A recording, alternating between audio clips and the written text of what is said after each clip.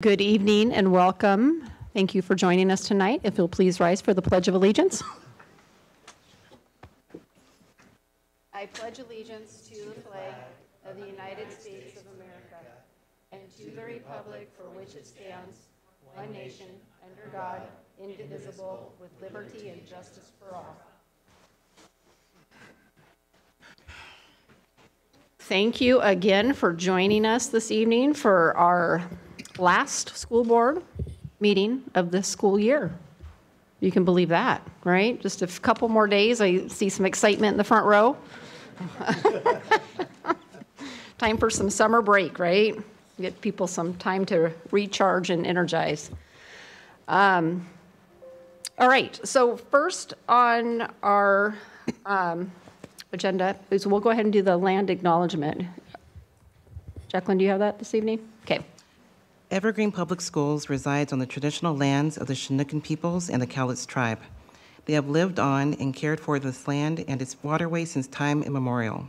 We thank them for their stewardship and make this acknowledgement to open a space of recognition, inclusion, and respect for all Indigenous students, families, and staff in our community. Thank you. All right, next, we will take a motion to adopt the agenda. We should probably also note that Ginny Grunwald, our president, is absent this evening. I move to excuse her. Second. All in favor, say aye. Aye. And then a motion on the agenda, please. I move to adopt the agenda as presented. Seconded. It's been moved and seconded. All in favor, say aye. Aye. Okay, thank you. All right, next, this one's a fun one because I can see some great artwork in our boardroom, and it's special recognition for the art awards. Corinne, you want to come on up?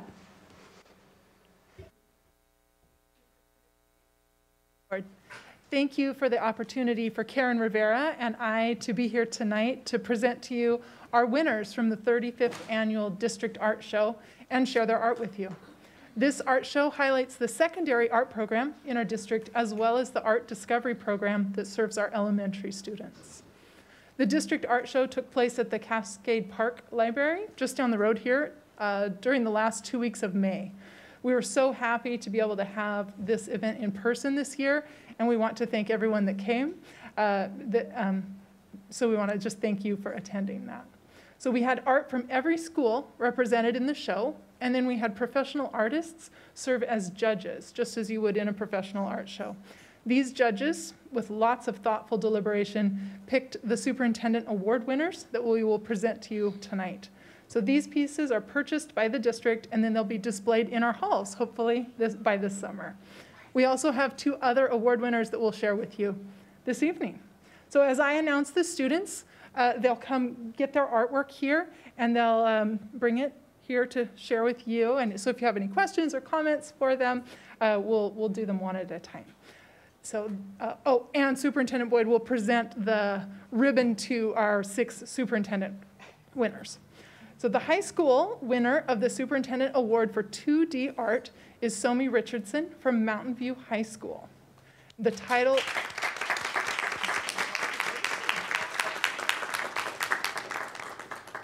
The title of the art is Why Is There a Dog on the Piano? I thought this was supposed to be realistic.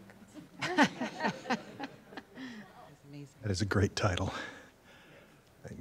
My eyes are older than I want them to be. You're very talented. Yes, the characters above the piano lid. What do they mean? Oh, it's a dog from a game called Undertale. Yeah. Oh, I love Undertale. My kids, it's one of my favorites. The Chinese characters. Oh, it means eternal silence, as in the dog will forever sleep on the piano and never play it. Oh, that's awesome. That's awesome. Good job. Wanted to make it super dramatic. Yeah, it is dramatic. It's really nice. It's fantastic. Such great composition.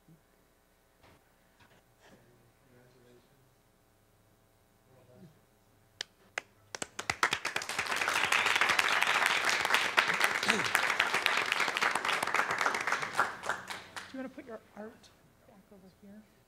Karen will. The high school winner of the Superintendent Award for Photography is Devin Kirchhofer from Heritage High School.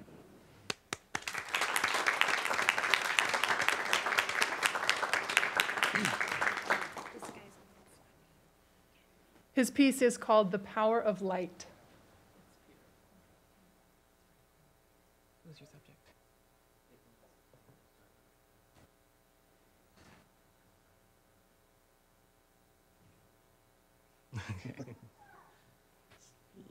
Really cool. I like it. It's very cool. Graphic.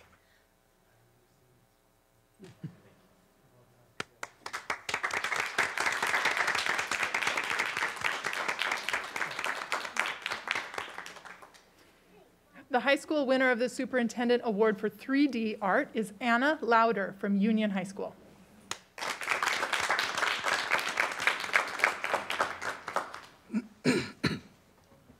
This piece is untitled, but it's an animal skull with half of it cut away. It's pretty amazing. That is awesome. It's awesome. It's really cool. It's amazing.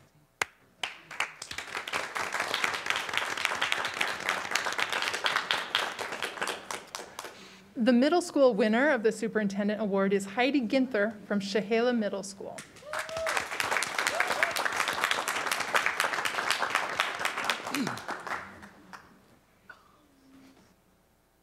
The title of this piece is Shades of Healing.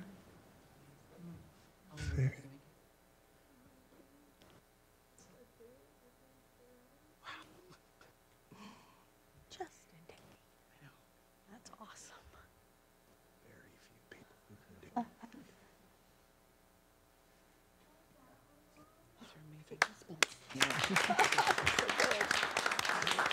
it. The grade 3 through 5 winner for elementary school is Daphne Huber from Riverview Elementary.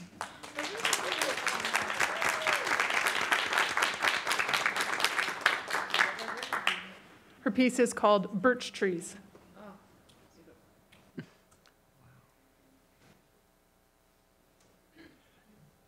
It's beautiful. Is that so anywhere in the world? Is it a part of your experience, or just great birch trees? Yeah, that's okay. Yeah, I love the colors. Do you like to do landscapes, or do you do other things as well? Good. It's nice. I like it. Oh, so is that like watercolor? Is that, it's nice.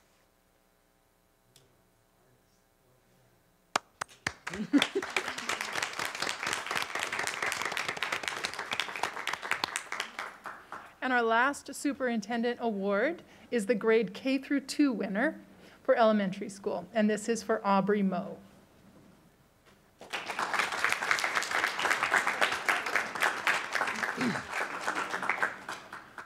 Aubrey is from Riverview Elementary, and her piece is called The Sunflower. What grade are you in? What grade? What grade are you in? You're very talented. Better than most adults would do. For sure. Great job. Pretty, I like it.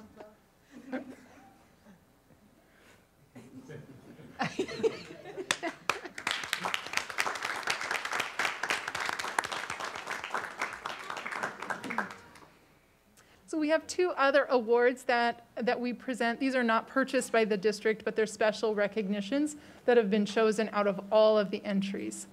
One of them is called the Mary Kamak Award, and this was named after an energetic, positive, and vivacious lady that would light up any room she walked into. She was a district office curriculum specialist, and this award was instituted by the district staff in memory of Mary and her advocacy for art in the Evergreen Public Schools. The recipient of this award couldn't be here tonight, but it's Elliot Patton from Mountain View High School.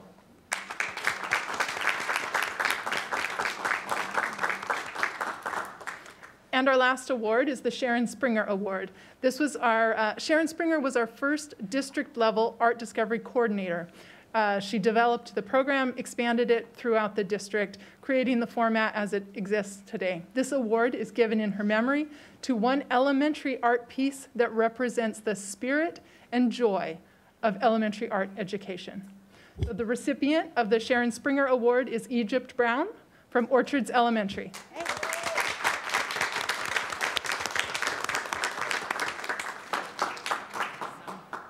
Egypt. Great job. It's beautiful. Good job. That's just such a sweet picture. I like it a lot. What grade are you in? It's amazing. Great job.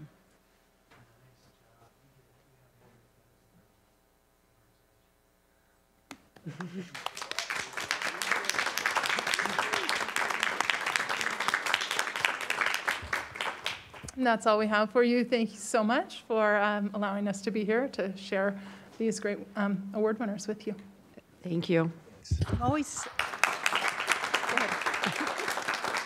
I just wanted to say, am I on? Yeah, you're on. I just wanted to say how impressive every year we see examples of just incredible art by our students.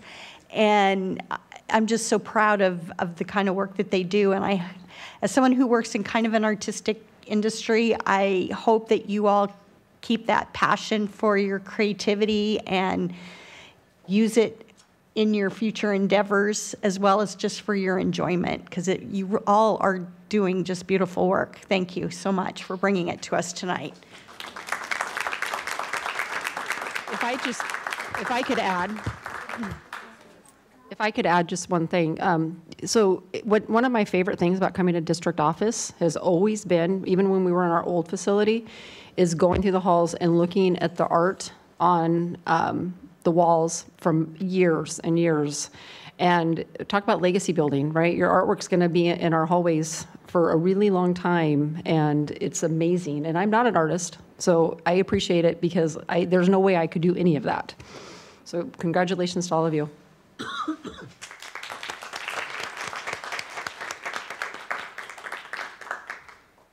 All right, next up is the board consent agenda.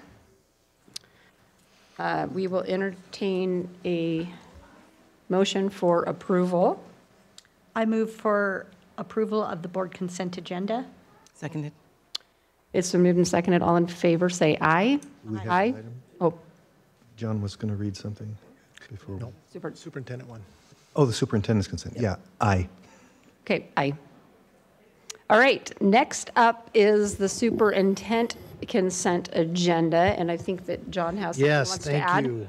I would like to address the board related to the consent agenda before you take action on it. As you know from the written report provided by me to you previously, I've recommended the non-renewal of our provisional employees. One of those provisional employees' name is Charlotte Latte, and Ms. Latte has provided some materials for you for your consideration. It is important that you each acknowledge that you have considered her materials before taking action on my recommendation through the approval of the consent agenda. All right, thank you, John. So do we maybe just go make sure that everybody has had a chance to review the materials? Rob, have you reviewed the material? Yes, I have. Jacqueline? Yes, I have. Victoria? Yes. And I have as well. Okay, you just make a motion to. All right, so with that, do we have a motion for the superintendent consent agenda? So moved? Second? It's moved and seconded. All in favor, say aye. Aye. Any opposed? Okay, motion carries. Well, thank you. I want to, in my superintendent report here, so many great things happening in the district. The art show is one of them. We just finished graduations. It was phenomenal, spirited occasions that we had with our graduates. A few backflips on the stage, but we survived it, and there was just so much love and beauty in those, and the ability for us to do those in person was really uplifting to me, and I certainly appreciated the board going to all 7 of them as well. I do want to draw your attention to a couple of things. One, we've got 2 days of professional development planned for our principals.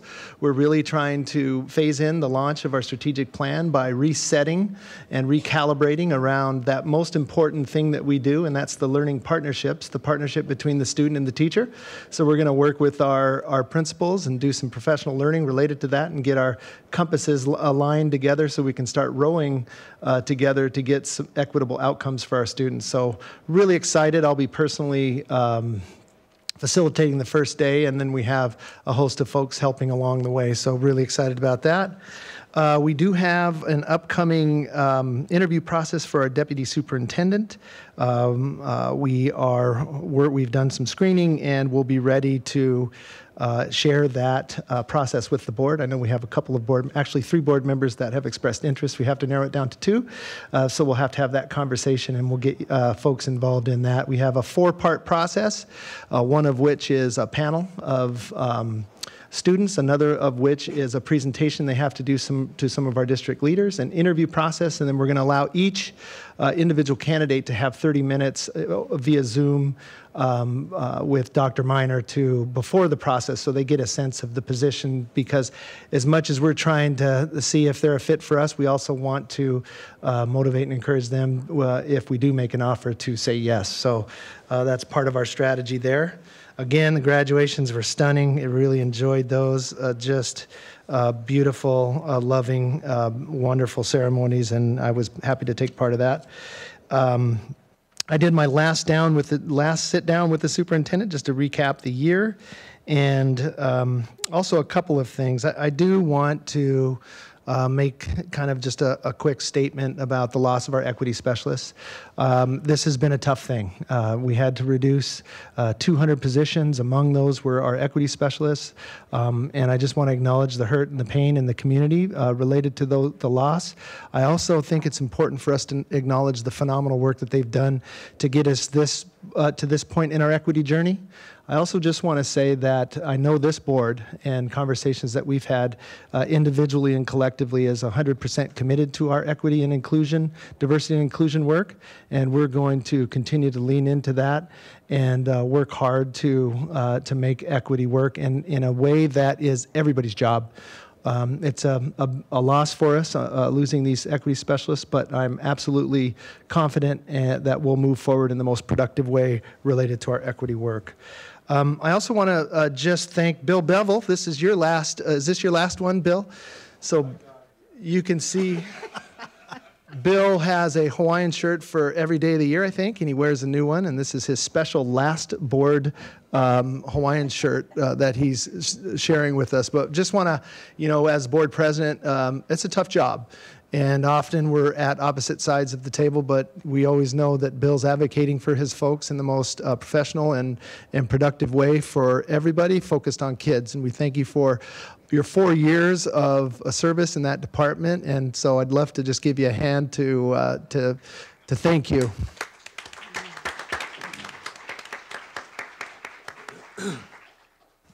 Last thing is, this is also the last board meeting for Dr. Rebecca Miner.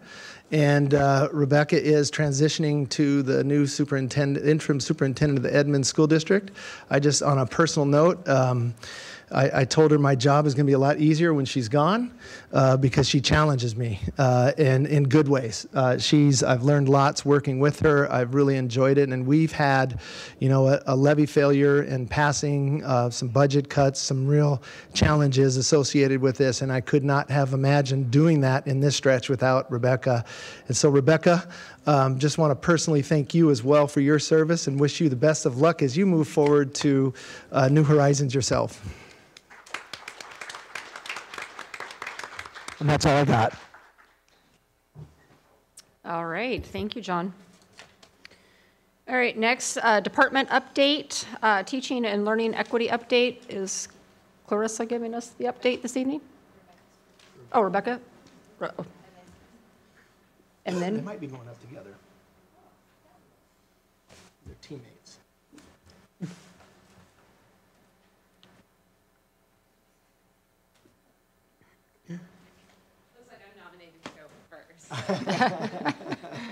Just do what Clarissa says. That's the way it goes. Well, members of the board, Superintendent Boyd, it's a pleasure to be here for a final time with you this evening. This has been a really busy few weeks, as you can imagine. In addition to supporting the busyness and excitement of schools during this time, the team's been incredibly busy trying to get ready for those 2 days of professional development we have coming up with principals. We've all been inspired by John's vision for those days. As he said, he's going to take on the first day. And then Ruth Beggs and I have been working hard to get a second day prepared, where we will be jump-starting our work for next year, our school improvement efforts with celebration, reflection, and research to move our work next year forward. We're also planning an additional day which we'll leave for John to, or I will leave for John to implement for our operations staff. And this will be something new that we'll have about 2 to 3 hours with them, where they will get to see how their departments, whether that be transportation, food service, fit into the daily lives and the experiences of our students. And there's lots of great research out there about how a bus driver can tremendously impact a sense of belonging that a student feels. And so just really welcoming them into this work and inviting them to talk and reflect more about their role in school improvement. So I think that'll be an exciting addition this year. We had an end-of-year coaches collaboration tea, and at that, our coaches and administrators came together to celebrate the work of the coaches and their role in the schools, and to think more about, as we become warm demanders of our students, how we can increase our warmth, making them feel welcome in our schools, and also the expectations that both we hold for them and that they hold for themselves. We know one of the highest measures that helps school improvement is that everyone has a sense of collective efficacy, and then we also have high expectations for our students. Plans are underway for the implementation and training around the math adoption, which you completed recently, and we're excited to have that opportunity. One of the things that's going to happen on John's Day is we're going to get to experience that math curriculum a little bit and get to play with it so that everybody in the schools and on the teaching and learning side will have a sense of that math.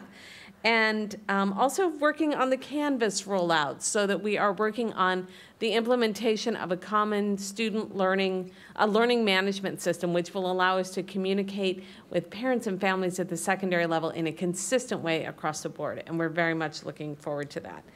Finally, just on a personal note, as John indicated, this is my last meeting in Evergreen. I just want to say what an honor and privilege it has been to be a part of this district. Staff have been incredibly welcoming, they've been insightful, and really their focus on improving outcomes for all students has been an inspiration to me. It's been a pleasure to serve under Superintendent Boyd. I've learned a tremendous amount from him as he works for cohesion and coherence in our system. And I know that he has the very best possible outcomes for students at the forefront of every decision he makes. And so that's been just tremendous for me to be a part of. And I just want to thank the board for this opportunity to serve in Evergreen. Thank you. We appreciate you being here. Yes.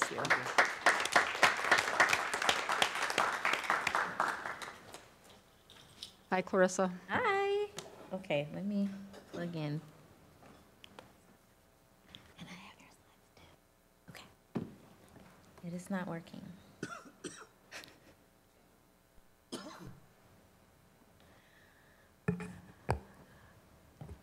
Let me know if I need to press new buttons. So I thank you all for having me this evening for the equity update. I did it wrong.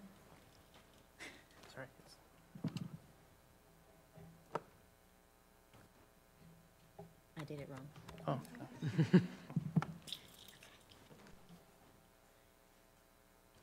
Okay, great. So I am going to be sharing with you in 3 different ways on this evening. But all of it is in celebration of the work that we've been able to do on this year. And so the first thing that you'll hear is you're going to hear from students. And then you're going to hear about celebration of work that we have been doing for the students. And then the final thing is I'm going to share with you a setup so you can hear from a particular student and what she did to advocate for something that she didn't see and what the response was to that. Because it is it helps us see into the future, into the creative ways in which we're going to be able to continue with equity in our district. So the first thing is, as you all know, the 2 years is up for our Equity Advisory Committee. We've become a family along these 2 years. We've been able to produce some really excellent things for you all in advising on things as they relate to equity. There is a make or a project draft for each of the subcommittees for our Equity Advisory Committee. The SAFE update that you're going to hear in a moment is our student subcommittee. There's also work from our parent subcommittee, our certificated staff subcommittee, and our admin subcommittee. That is work that I'll be sharing with the superintendent, and he will share with you. Tonight, I'd like for you to hear from members of our SAFE community about what they were able to do in their short time together this year, as they would like to share that with you with their own voice. So, let me get their thing ready to go. Okay. And coming up.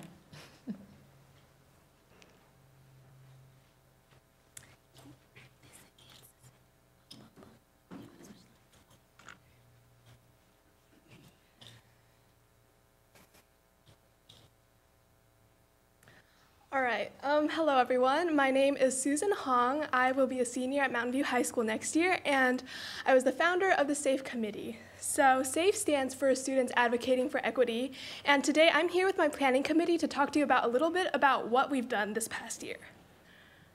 All right, so a quick rundown on what SAFE is. So basically, SAFE was the brainchild of the district Diversity and Equity and Inclusion Committee. And it came when we realized that it was really difficult for students to share their voices with, especially when adults were present. And so we decided to create SAFE as a platform for students to amplify their own voices and talk about issues relating to equity that they cared about and that affected themselves. So without further ado, some of our planning team members will be here to share with you some of the specific accomplishments that our group was able to accomplish.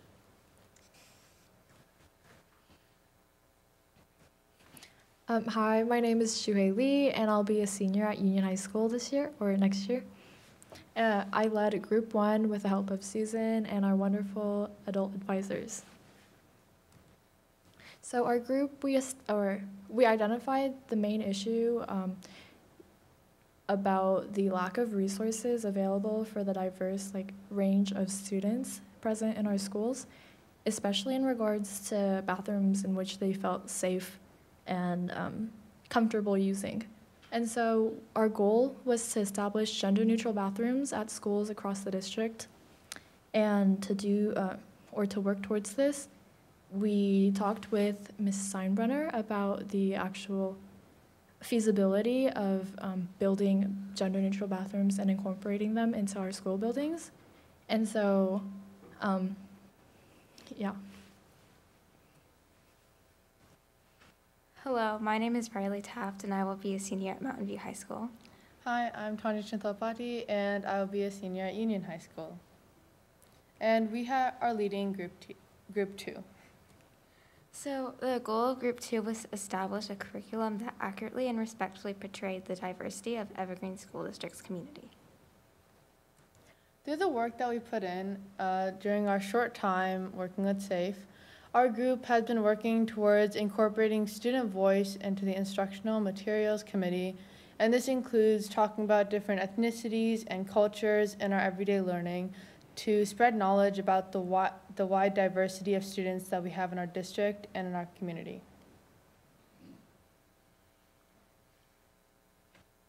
Hello, I am Ava Weatherspoon, and I will be a senior at Mountain View High School. Hi, my name is Rena, and I am also going to be a senior next year at Mountain View High School. And together we led Group 3. Mm-hmm. And for Group 3, our main purpose was to create a system of support for students who have experienced the three main issues experienced by students today, which would be sexism, racism, and bullying at schools. But at the same time, we also wanted to support the staff by creating a positive learning experience where students will feel safe and comfortable to express their opinions. Having identified that goal, we would like to create a plan to teach our members and students of all ages about the multi-tiered systems of support, or MTSS. And with that, thank you so much for listening.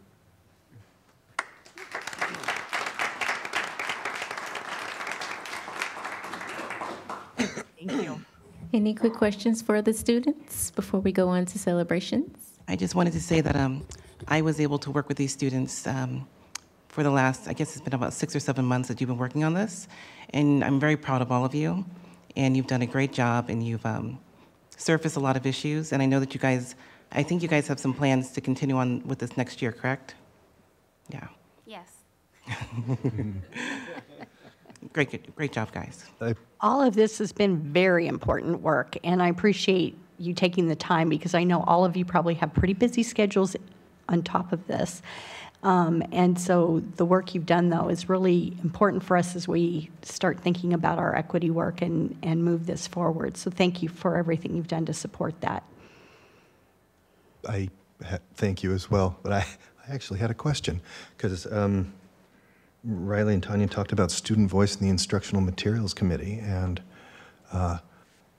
that's an idea that I don't think any of us have ever had, and that coming from you is really sparking some curiosity for me. It's like, how could we introduce student voice into that particular structure? I love the idea of teaching students about MTSS and what's available to them. And I appreciate your work, and I'm looking forward to how you continue it. You want to say something? I just want to thank you for your courage in embarking in this work, and thank you for supporting your fellow students. It's admirable, and I really appreciate it.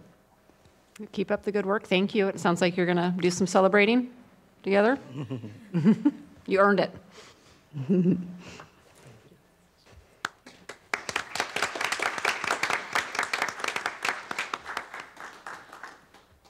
All right. Next, I'd like to share with you some end-of-the-year celebrations from our department. I'm going to do this in a different way because I like graphics and pictures. So there are probably hundreds of things that I could say that are celebrations as to what we were able to accomplish this year. Many people have echoed this sentiment of the, this has been a roller coaster year. Not just from January to June, but before then as well. And so the fact that all of this awesomeness was able to still come out in support of students is something that I want to celebrate. So here are the 7 things that I'm going to highlight. The first being, we were able to offer paraeducator support via PD. Our paraeducators also wanted to embark upon this journey about learning how to have courageous conversations with folks about supporting students better. And so what we did was our specialists, so that's both our equity and SEL specialists, helped to facilitate 10 hours of professional development for approximately 100 paraeducators over 4 months. And this professional development is going to help them be able to engage in that the same foundational professional development that our teachers and administrators had on next year. The next thing is that both our equity and SEL specialists completed a very rigorous Courageous Conversation Practitioners program where they got to do some deep study about the protocol and how to utilize it with folks who have all kinds of backgrounds and beliefs, and to use the tool in order to have difficult conversations with colleagues and perhaps even in their personal lives. So they completed that at the end of last month. Our third key celebration is the professional development that we've been able to provide on demand via Canvas for our staff, because we know that sometimes we can't get them all together at the same time, but we want them to have that information at their fingertips. This professional development included familiarity with the Ready for Rigor framework, so that's Zaretta Hammond's work with culturally responsive teaching. SEL, best practices, as well as the HIB lessons that we shared with you halfway through the year that many of our secondary schools implemented to help students learn how to better advocate and express themselves that did not end with harassment, intimidation, or bullying. The fourth thing are our affinity spaces. So we started those on last year. We were able to expand those on this year. Both our equity specialists and SEL specialists helped to facilitate those on a monthly basis, and we had spaces for staff, parents, and students. Additionally, we have some student-centered re-engagement. This is more towards the second part of our year, but our attendance specialists, our community enrichment and engagement coordinator, in collaboration with our equity and SEL specialists, conducted some empathy sessions with students around what it is that causes students to disengage from school, which adversely affects their attendance. And so since they're the ones who are living that, we thought we'd go to them and get their input on how to increase engagement as well as attendance. And so they provided some input for us on how to move forward with those efforts. And that was a collaborative effort with pretty much every person on our department and schools as well. The sixth, that CSCP, is our Comprehensive School Counseling Plan. And that is something we kicked off this year to support our counselors in crafting, right? So they have to, their crafting begins next year, but there's a lot of professional development and time that goes into crafting that plan. And our SEL specialists are the ones who helped us be able to do that for our counselors on this year. And finally, school leader and staff support. This is multifaceted. It came through different ways, not just professional development, but I can say that every one of our school principals was supported, as well as over hundreds of teachers received that direct and indirect support from our specialists, in not limited to, but in these areas, one of which is the high school and middle school equity team PLCs. There's also consult that our specialists were able to do, as well as Jamila and myself. But then beyond our leaders, our staff was also able to tap in to our specialists to help them improve where they are, their instruction to better support students. And so those are the 7 celebrations that I wanted to share with you. Again, there are many, but these are the ones that I wanted to highlight.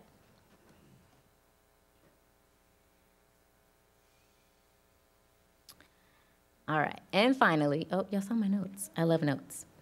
I begin with students. We celebrated work for students, and now I'm going to end with a specific student. So I'd like for you to, I'm going to set you up. You're going to hear from Brooke a little bit later, but I want to introduce you to Brooke. I learned about Brooke based on some advocacy that she was able to do, and so I want to make sure I capture very specifically that, and you will hear from her a little bit more later. So Brooke is the embodiment of the level of student advocacy that we'd like to see. We as a system do very intentionally work to elevate student voice in productive ways. So Brooke here attends Pioneer Elementary, and she is in Ms. Polling's 5th grade class. You will hear from her a little bit later during the citizen comments as she continues to use her voice in a productive way as a young citizen of our community. Brooke saw a need in the texts that she was provided in her classroom. She shared that need with her teacher. Her teacher encouraged her to reach out to our curriculum and instruction department, and our curriculum and instruction department responded in an impactful way. Brooke here is a wonderful example of not only advocacy, but advocacy in support of inclusivity and dignity. She is a model for her peers and adults. And what you will hear from her is the example or a model for equity, right? This is what equity is all about. And so we look forward to, in our department and across our district, as we all lean into being equity leaders, new and creative ways to ensure that every student gets what they need to be successful. That is all that I have for you this evening. Are there any questions? I just wanted to say thank you to you and Jamila and your staff for all the ways you support students and all you've done this year. Thank you. Thank you. Same here. Thank you. It's good work. I'm glad that you're taking some time to recognize and celebrate and think about all the accomplishments that have happened over the past couple of years. Yes. It's They are numerous. Thank you. Absolutely. Okay. All right. Thank you, Clarissa. All right. Next up, good news report. Is Craig here this evening? Here he comes. Lots of good news this time of year. Lots of fun stuff. I'm also going to try to connect correctly.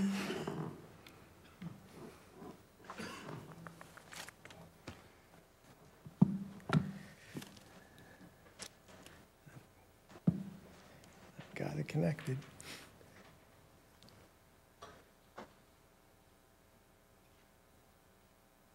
Sorry, it's HDMI.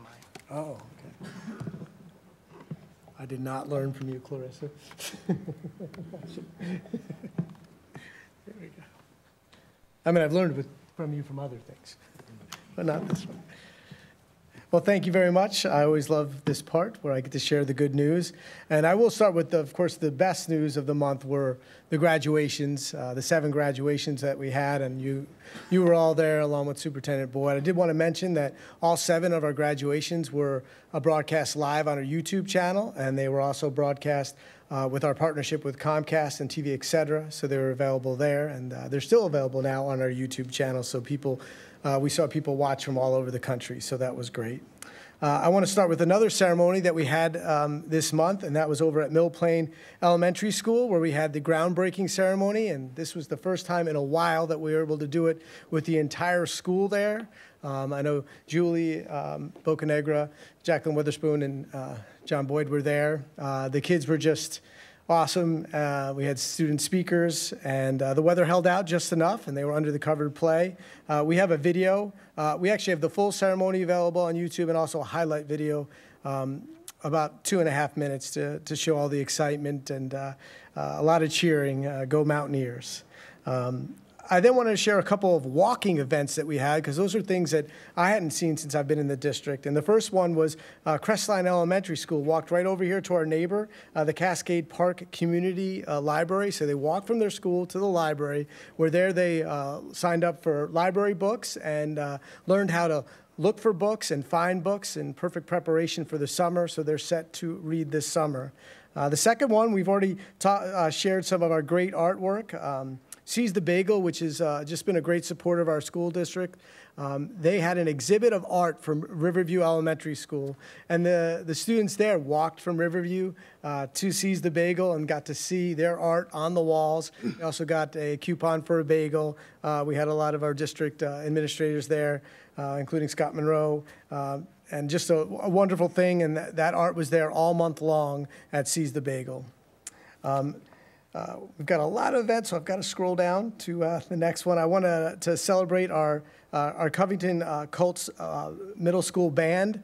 The Rose Festival, of course, just going on, and the marching band was able to take part in the Rose Festival Junior Parade on just June 8th, 2022, and they did a great job, and it was awesome to see them out there and be part of those festivities.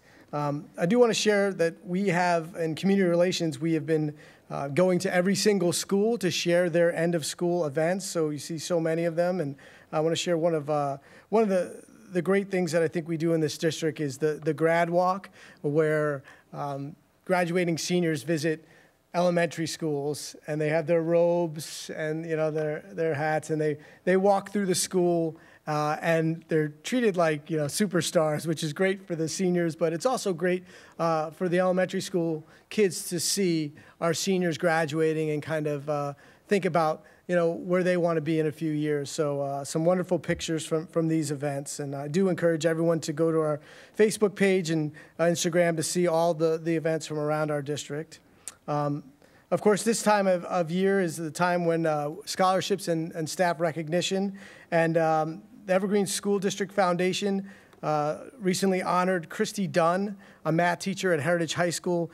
She won the Educator of the Year award. The great thing about this award is that it's a surprise. So you kind of show up to her classroom and boom, all these people walk in, including Superintendent Boyd, Principal Derek Garrison, and award her with a $500 check for school supplies for her school. So as you can see in these pictures, it was, she even got the mascot there, and just an overwhelming response on Facebook for this, seeing so many of her former students comment on what an amazing teacher she was. We had over 300 engagements on this, which is a lot for us.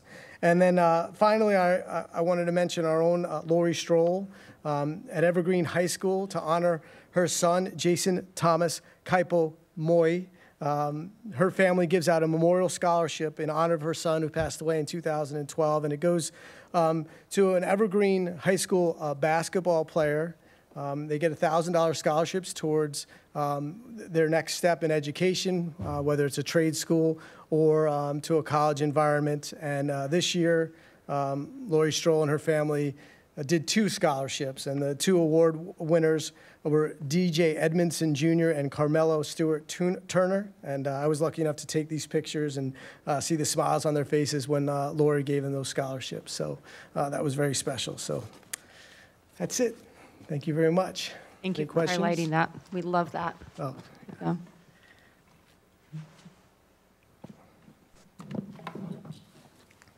Thanks, Craig.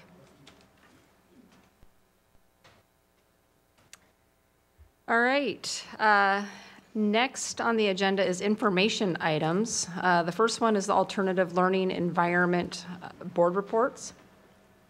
So our ALE board reports.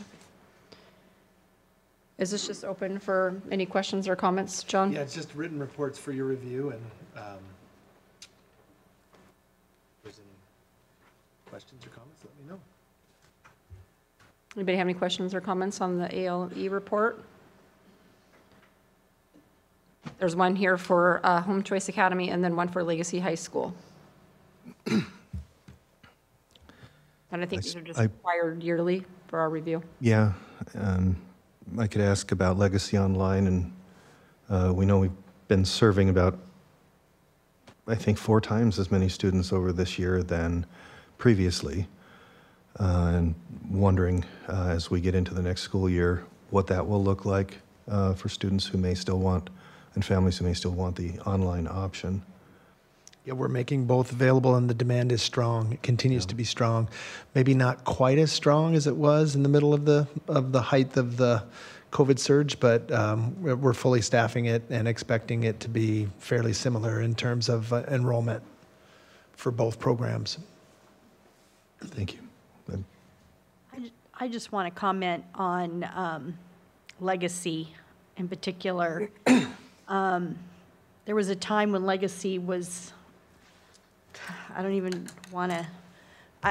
know how to describe it. It was just not a school that I personally, as a board member, felt was a good place for kids because the graduation rate was so low and the number of kids graduating. I mean, and then this weekend when we had the Legacy graduation and I saw all those kids graduating and just, I just have Rob take a picture and send it to a former board member that used to worry about that school quite a bit, and she was so thrilled to see how successful that school is becoming, and it's just been amazing to see the growth there. So it's so doable, and they are a prime example of how you can turn things around.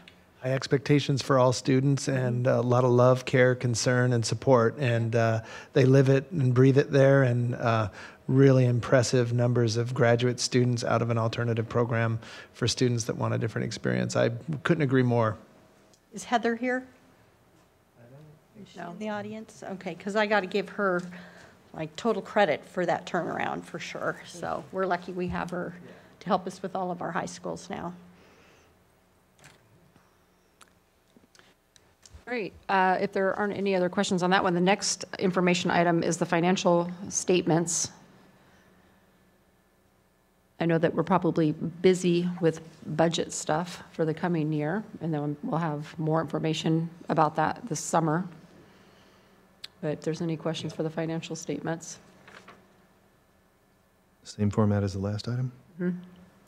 Is there a projection for the reserves that we're setting aside for the next school year? How, 3 significant digits or so, how much money is that? Sorry, I couldn't hear you. I said, how much is in the reserves plan for next year at this point? The plan is to maintain 5% or more fund balance. So the budget reductions that were made, the $20 million of cuts that we made, were reflective of our desire to maintain that 5%. And I think that represents, Jennifer doesn't like me spouting out numbers, but I think she gets really concerned. Somewhere in the $29 million, well, she's nodding her head, so in the $29 million amount of money is close to that 5% minimum fund balance. So, you know, once everything shakes out from the end of the year, we'll know more precisely what that number is, but that's what we're shooting for. Thank you. All right, any other questions? Okay, so we'll go ahead and move on to board comments. So this is comments by the school board. If anybody has anything they'd like to add, I know we had a busy weekend, which is a lot of fun. I want to say that this was my first time being a part of graduations and attending all some ceremonies. It was incredible. Each school was unique and special, and it was just, I was honored to be a part of it and to be able to be there with the students and the families. I was just telling some coworkers today at a meeting, because they asked me about graduation, and I said, it doesn't matter how many graduations I attend, it's that first note of pomp and circumstance, and the kids, when they first start to walk in and the crowd raising, that feeling is amazing every single time. It never gets old. Yes, yeah. Graduations, yeah, fill your cup. It's good to see how many successful. I ask each principal every year, how many are there, and ask them to speculate on how many, what percentage that is. And I think we actually had one of them report out to the entire audience that 95% graduation. That was Evergreen, wasn't it? They're projecting a 95% graduation rate. And given the way the law is, and who has to be kept on the rolls in order not to get lost, that's pretty close to everybody that has ever come to school over those 4 years. I think we found a number of years ago that if a student's home life is stable enough that they can come to the same schools for the years that they graduate. And that's just really remarkable to me that that kind of thing can happen. I did want to talk a little bit, because we didn't take an opportunity, given what had happened, to talk about what all had gone on, but we had, I think, the Children's Culture Parade, which was wonderful. Was it Victoria, and was it just you and me this time, Vic, with John? John. It's so nice to have that back and have, It was fun.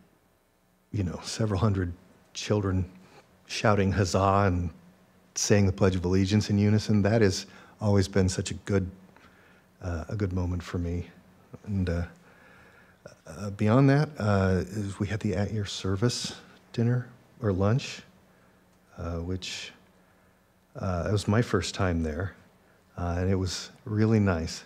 I don't know if I've got the training down to eat at a fancy French-English restaurant, because I learned all my manners in Germany, and that's different. So I learned some things about how to fold a napkin and met 4 really nice, really good kids. All of those experiences just underscore how little I fear the future with those people rising into their adulthood. It just injects so much confidence in our Glad world. they have that program back, because I went to it several times in the past, and it was always so eye-opening. and the conversations with the students there was just always priceless. they enjoy it so much, and they're just fun to talk to. But I'm glad you got to do that. Yeah, Did you have anything else? I did, because Mountain View made good on an event for alumni to walk through those classrooms before the school is demolished. We got to talk about and experience and get answers about which of those senior gifts were moving over and which couldn't be, and how they're going to archive it. And they're working very hard to preserve that 40-year, I think it's 40 years of that high school, and make sure that those items come over in one form or another to the new school so that the continuity remains. We aren't opening a new school. We're giving a very successful school a new building. And just being able to meet and see all people that I haven't seen in decades. Some of them who flew in from the East Coast just for this, that was neat. It was really neat, and it was a really good send-off for us as alumni. Now I'm done. Ginny and I attended the last DELT meeting, our Leadership for Equity and Diversity, and it was emotional for everyone that participated. It was, it was a challenging conversations, but good conversations. So I always appreciate that group a lot. And they're part of that whole leadership piece that needs to help us all move forward. So I look forward to that group every time, even when it's hard. Yeah. Anything else? I just want to take just a couple minutes we talked about graduation and all the celebrations that have been happening, but I want to thank, our graduations are fantastic because we have a great team working out there, and our Shane and the security team that have done a fantastic job, because it's a lot of people in and out of that place over the course of 3 days. So I want to thank them, and I also want to just thank all of our staff for a great school year. I know it's not been easy, but everybody has pulled together, and whether you're working at one of our schools or at the administrative office, just thank you for your hard work and doing the right thing for our students. All right, next up is future agenda items. I know that we have been working on getting some planning meetings for this summer and some agenda items for that. So if there's something that you want to make sure that we discuss at one of those, make sure you bring it forward. Right. Is there anything that you want to? I'm going to have to think about it. Okay. Yeah, just think about it. Just email Ginny or myself or John. Okay, next up is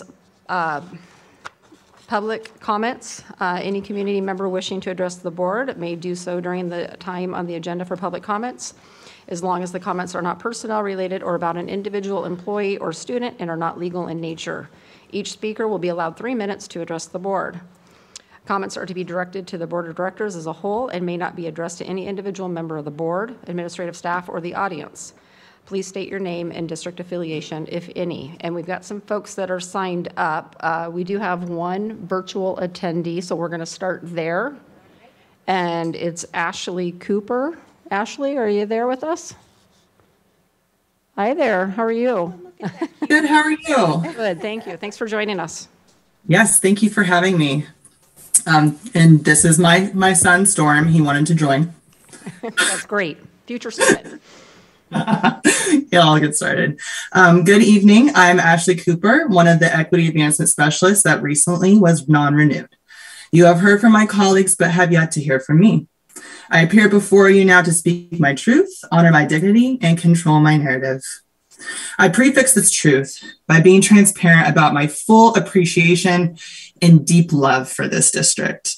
Orchards was my first taste of Evergreen. In fact, it solidified wanting to make sure my own children attend Orchards for their educational experience. As a P3, I felt hopeful going into my appeal meeting and felt proud of my story I told in the informal setting with the superintendent and head of HR. Spoiler alert, I am still non-renewed. Instead of continuing the appeal process, I willingly accepted a job offer as a special education teacher at Legacy High School. I'm beyond excited to leverage my strengths in service of their students. Legacy explicitly named that to their building, representation matters, and that their historically underserved BIPOC students need to see a strong Black female educator. This resonates with me. In my entire K through 12 student experience, I never had an educator who looked like me. I never truly understood the role of whiteness around me until I had my first impactful racialized experience in 3rd grade. During our kinder buddy reading time, my buddy gently stroked the back of my hand and asked, "Are you Black?" I matter-of-factly replied, "Yes." She looked me dead in the face as she stated, "I hate Black people." In shock and disbelief, I rushed to Mrs. Dreyfus and recounted the exchange. Her response, "Oh, sweetie, she's only in kindergarten. She doesn't know what she's saying." Immediate invalidation. She wasn't my champion and my world shattered. As an adult, I can name that she couldn't address the racial issue because she did not have the correct tools in her toolbox. This year, it was my job to build capacity in educators to have empowering conversations around race. I contributed to design and facilitated the Courageous Conversations Around Race, CCAR PD experience for 100 paraeducators. I started designing 2 CCAR program tracks for 9 different staff cohorts, roughly 350 participants, because the district-wide Youth Truth data shows that this must happen. I served on the District Equity Advisory Committee for 2 years and helped construct the adopted equity policy. This work is necessary. I remain hopeful that Evergreen will continue to build champions for all of our students. Thank you so much for your time. Thank you, Ashley. Thanks for joining us. Thank you. Glad you're at Legacy. Me too. Thank you. All right, next up is Brooke Eddington. I think you're in the audience, right?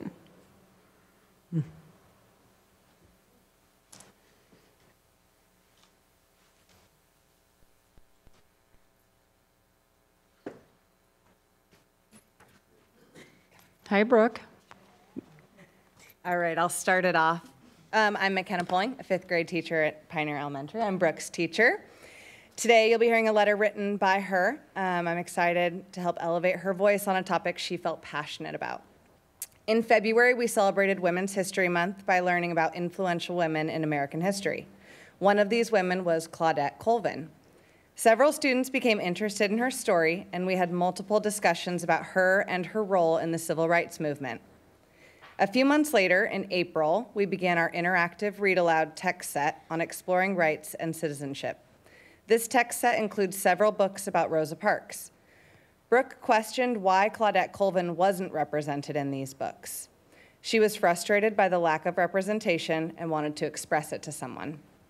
I suggested she write a letter to our district literacy specialist, who also happened to be my best mentor when I was a first-year teacher, Leanne Strickler. And this was the result. I'm so proud of Brooke and how she used her voice to speak up.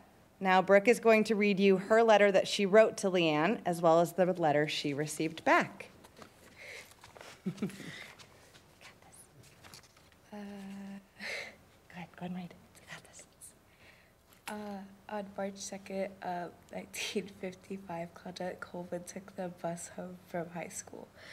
She took a seat and was ordered by the bus driver to move. Claudette refused, saying she paid her bus fare and had a right to be there.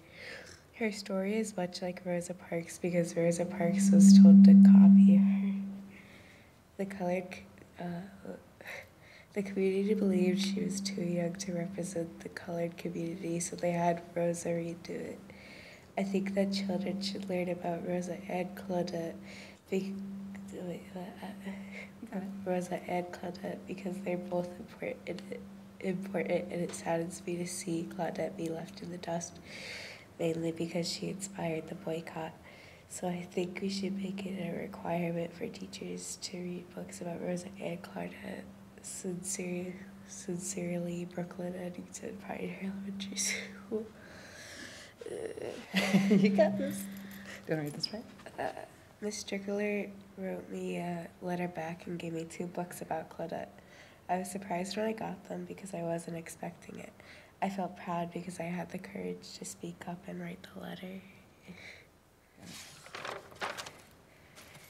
All right, this is the letter that she received from Leanne afterwards. Dear Brooklyn, thank you so much for your letter. You helped me learn a lot about Claudette Colvin that I didn't know before, and I love learning. We should always be adding good books to our library. Sadly, I can't buy copies for all of our fifth grade classrooms because there are 85 of them in Evergreen. However, I can buy them for you. You can share them with your class, other classrooms at Pioneer, or take them home and have them at your house. They are yours now. Thank you again for your letter, and I would love to learn even more about Claudette if you want to write back. Have a wonderful day, Miss Strickler. I want to close by saying thank you for listening to our story, and thank you to Ms. Strickler for acknowledging Brooke's voice. By working together as learners, educators, and leaders, we can continue to elevate student voices across the district and show students that they are heard and can positively impact our school communities. Thanks. Thank you, Brooke. Thank you. That was awesome. Thank you, Brooke, for joining us this evening. We appreciate that. All right, next up is it Raina? Raina? You know, go ahead and come on up. We did send ahead a few documents that We have them. Please. Good evening, Superintendent Boyd and members of the school board. My name is Raina Luchin-Wall. I have been a school counselor at Burton Elementary for the last 5 years. With me today is Sarah Lang. She is a first-year school counselor who spends her time half-time at Burton and half-time at Crestline. Not with us today is Christine Hill. Christine has been a school counselor at Crestline for 8 years. We are here today to thank you for your support and to share information about the positive impact a second counselor has made in our elementary schools. In the last bargaining session between the district and the union, contract agreements were made to add a 0.5 FTE ESA, choice of a school psychologist or a school counselor, a social worker, a board-certified behavior analyst to our high-poverty elementary schools, with additional ESAs expanding to all elementary buildings this following year. The administrators and teachers at Burton and Crestline overwhelmingly agreed that we needed an additional school counselor, so we were able to hire myself as that part-time at both buildings. Together, as a result of having 2 school counselors with smaller caseloads this year, we have been able to significantly increase our direct services to the students at both Burton and Crestline. Both schools were able to assess student needs through brief individual interviews, minute meetings that take about 7 minutes per student within the first month of school. The early student data collection and analysis allowed for proactive planning of tiered interventions and supports as we work to close the achievement gap and develop our comprehensive school counseling programs in alignment with SB 5030. Burton used the school counseling minute meeting data as part of a larger school improvement plan goal to increase our students' HOPE scores. The science of hope is, in over 20 years of research, showed that hope can best be defined as my future can be brighter than my past, and I have the power to make it so. Research also showed that students who have an increase in hope performed up to 2 years better in their academic learning. As school counselors at Burton, we taught Tier 1 classroom lessons on hope and helped students with goal setting, and we also worked on building students' hope by helping students to identify their strengths. In addition, 12 students with low hope scores in the fall were chosen to participate in counseling small groups as an 8-week Tier 2 intervention. Students in these small groups raised their hope score by over 5 points, which resulted in an increase of 119%. 4th grade students at Burton received the greatest number of individual and small group counseling sessions in our school. They also had the largest increase in hope in any grade level this year at Burton. Academic results from iReady testing show these same students made the largest gains in their performance in both reading and in math. According to the data from winter and spring, 63% of fourth grade students met a year's worth of growth in reading, and 70% improved their math placement, moving up one performance level. At Crest Lake Elementary, 24 students were able to receive targeted interventions to support their needs, which was an increase of 9 students from our last fully in-person school year at 2018-2019.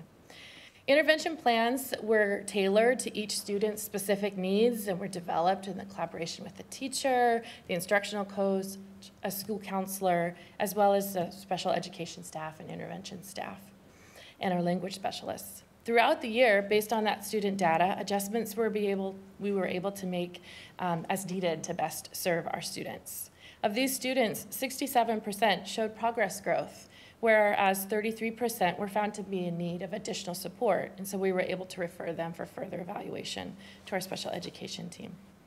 We believe our increased services to our students and families at this critical post-pandemic time benefited not only our students, but also our teachers, our staff, and our administrators. Our impact supported students' social, emotional growth and development and mental health, but also had a positive impact on academic achievement and helped to close the achievement gap. Our shared efforts increased outcomes for our building goals for wellness, equity, stakeholder voice, student self-efficacy, and hope, all of which directly impact academic growth. We are excited about our first year results, so we wanted to share them with you and would ask that you please take the time after the board meeting to review the documents and the handouts that we've provided to you.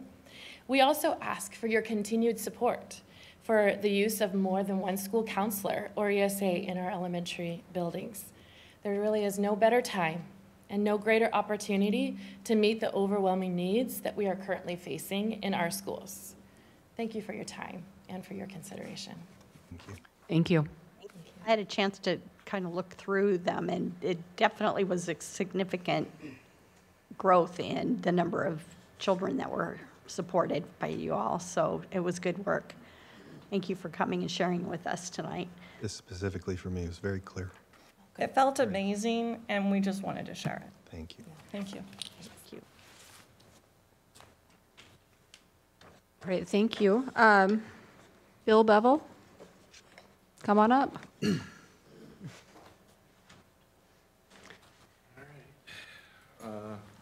Bill Bevel. This is a bunch of benchmarks. This is not only last time I'll be here in this role at this school board meeting, because I'm going to come to all of them, but just not, no. But this is probably my last address I'll give as EA president. I saved it for you guys. Got my 25-year pen this year. But my actual first job that I applied for in Evergreen was in Chris Shergy's dirty little labyrinth office back with the wood paneling and the shag carpet in the very back of the district office.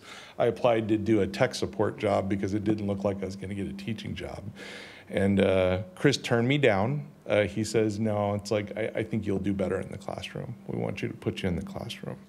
And so long story, well, a little shorter, I got my first permanent job at Sifton Elementary in 1997.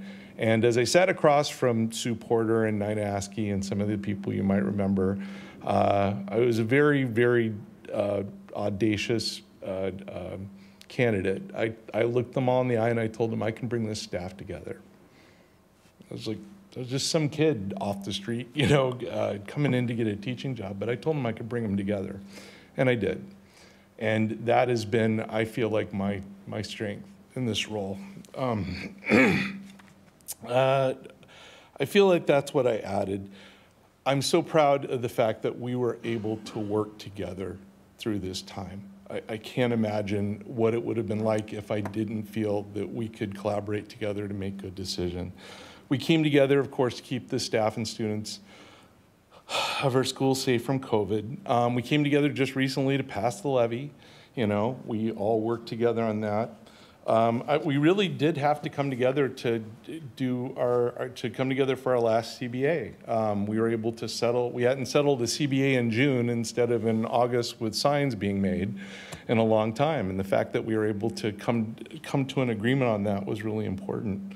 I'm also very grateful that you are sending more counselors, psychologists, BCBAs, and psychs next year to elementary schools. That extra support is really, really critical for our students. I'm no Pollyanna. I know that we're going to have disagreements moving forward, of course. We have important things to do. But I feel very, very encouraged that if we have disagreements, we've set a standard where we're going to talk about the ideas and talk about what it is that is important in our values, and not so much in the personal attacks. I hope that I've laid a legacy that that's the way that we move forward. I'm proud of my passion to insist that educators in this district be treated with first trust and then respect. And as I leave, I just have a couple things I wanted to leave with you. Obviously, it's been my pleasure to serve in this role, and as I join my rightful place with my colleagues at Emerald Elementary next year in 5th grade, I'm trusting you to keep that tradition going, and that I know that you'll continue to put students and our educators first, because we know that our working conditions for educators in this district are also student learning conditions. And the other little thing is just a little bit from another guy named Bill. The quality of mercy is not strained.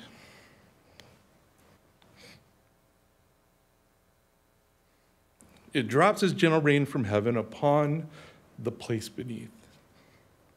It's twice blessed. It blesses those that give, those that receive. Thank you for your service to the students and families of Evergreen. Your work continues, but for me, it's a sine die. Thank you. Thanks, Bill.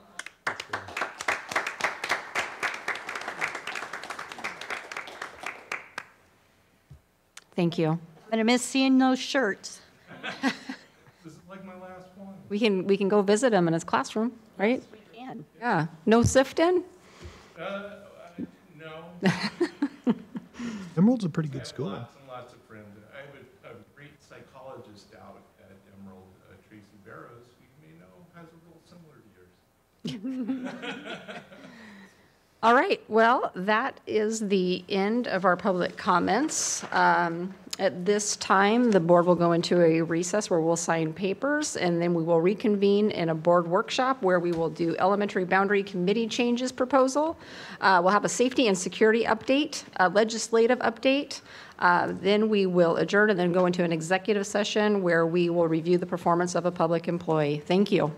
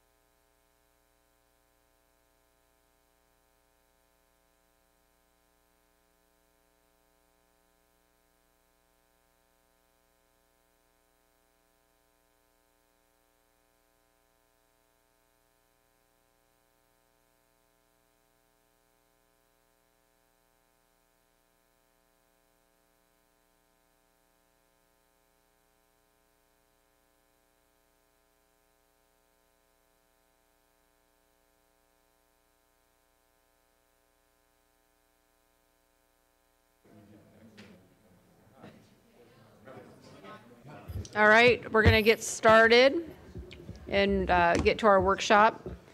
First up is the elementary boundary committee changes. Scott and Bobby are going to present those to us. I think they brought some special guests along with them as well.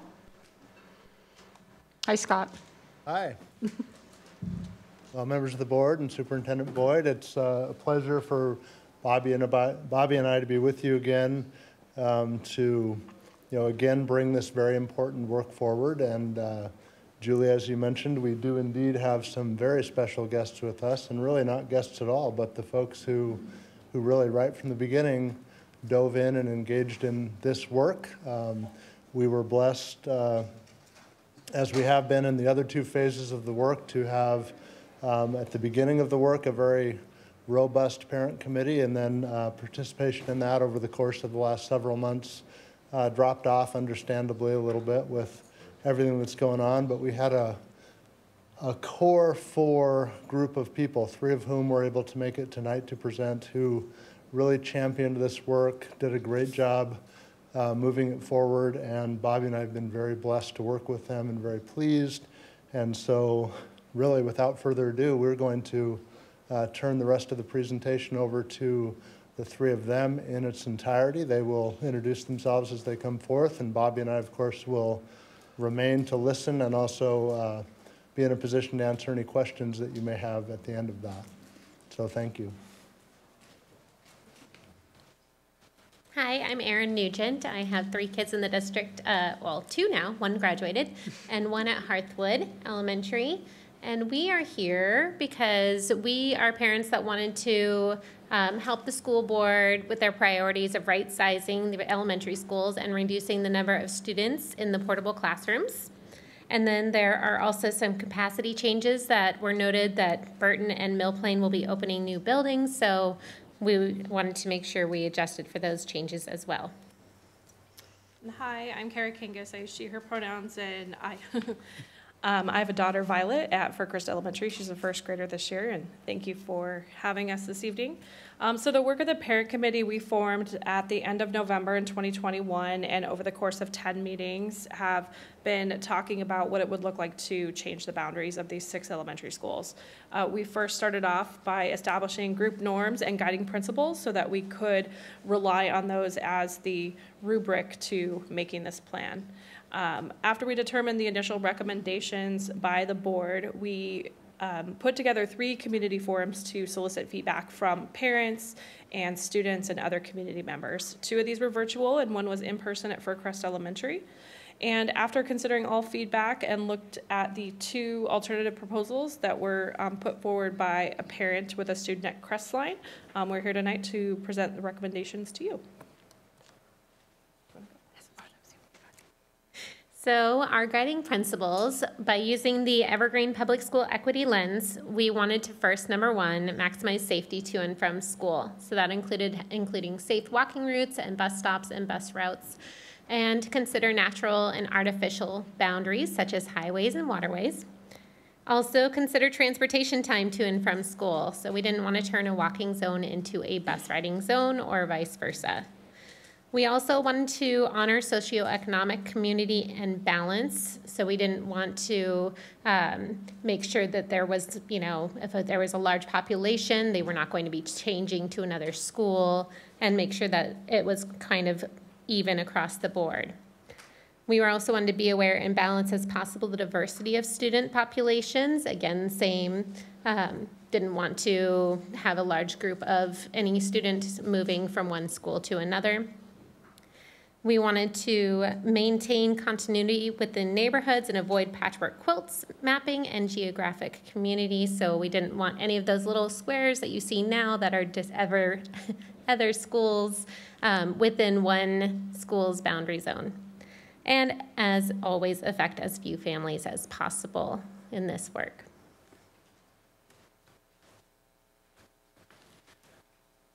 So I want to take a moment. My name is John Vanderken. I have a grandson at Burton Elementary School and had 4 children that went through the Evergreen School District prior. So I want to take a few minutes to walk through the current attendance zones and then the proposed attendance zones. And so first one we're looking at here is Burton. So this is the current attendance zone for Burton. And then what we're proposing, this black line represents the current zone. The green circle here is approximately where the new school will reside. And then this would all be new boundary for Burton.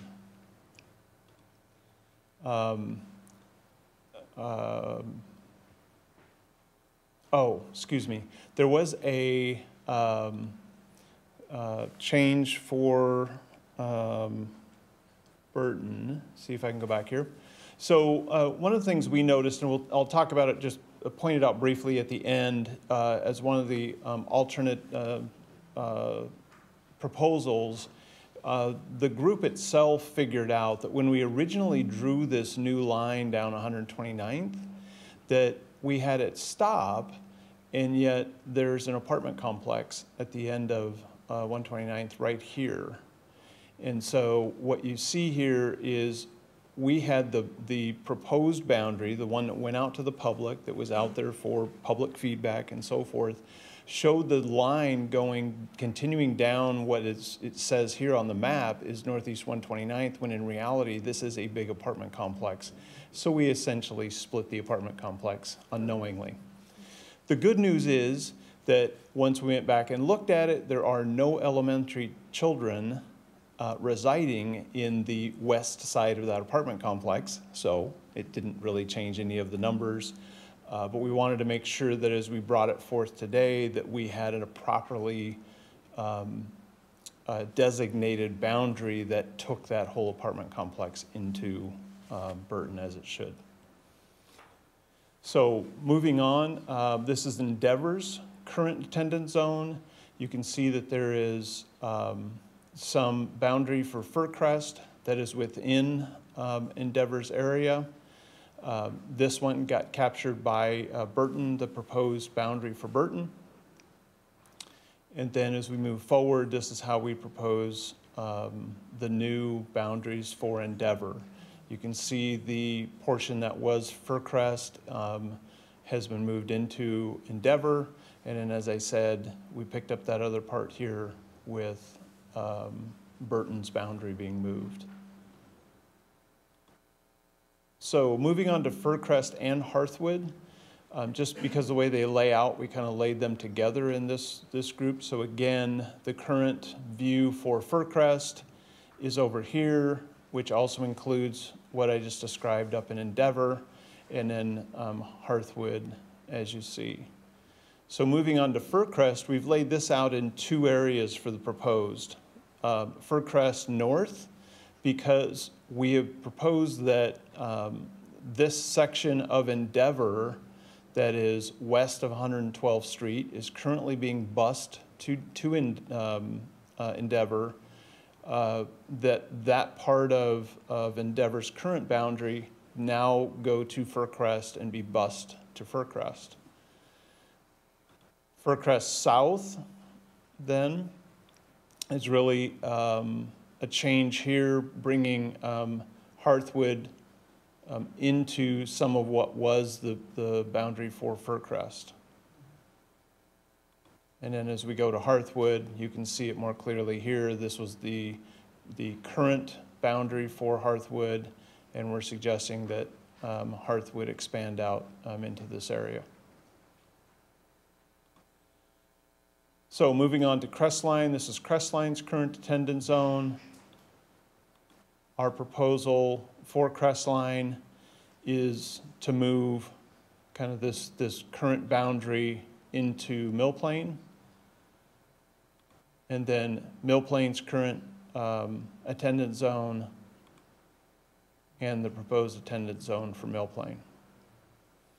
So what does all this mean? These are the numbers. So the August 2022 numbers currently, you can see in Endeavor has a very significant student population.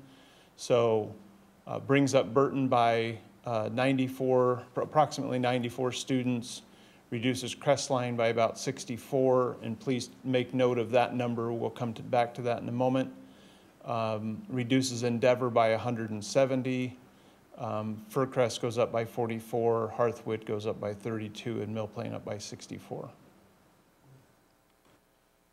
So through the process, as was earlier mentioned, we had 2 alternative proposals that were sent in by the same parent, as well as what I mentioned earlier around the committee's own work with the 129th Street boundary. So the top one here is really the committee's work. I already addressed that earlier, which was incorporating that whole apartment complex versus splitting it in half.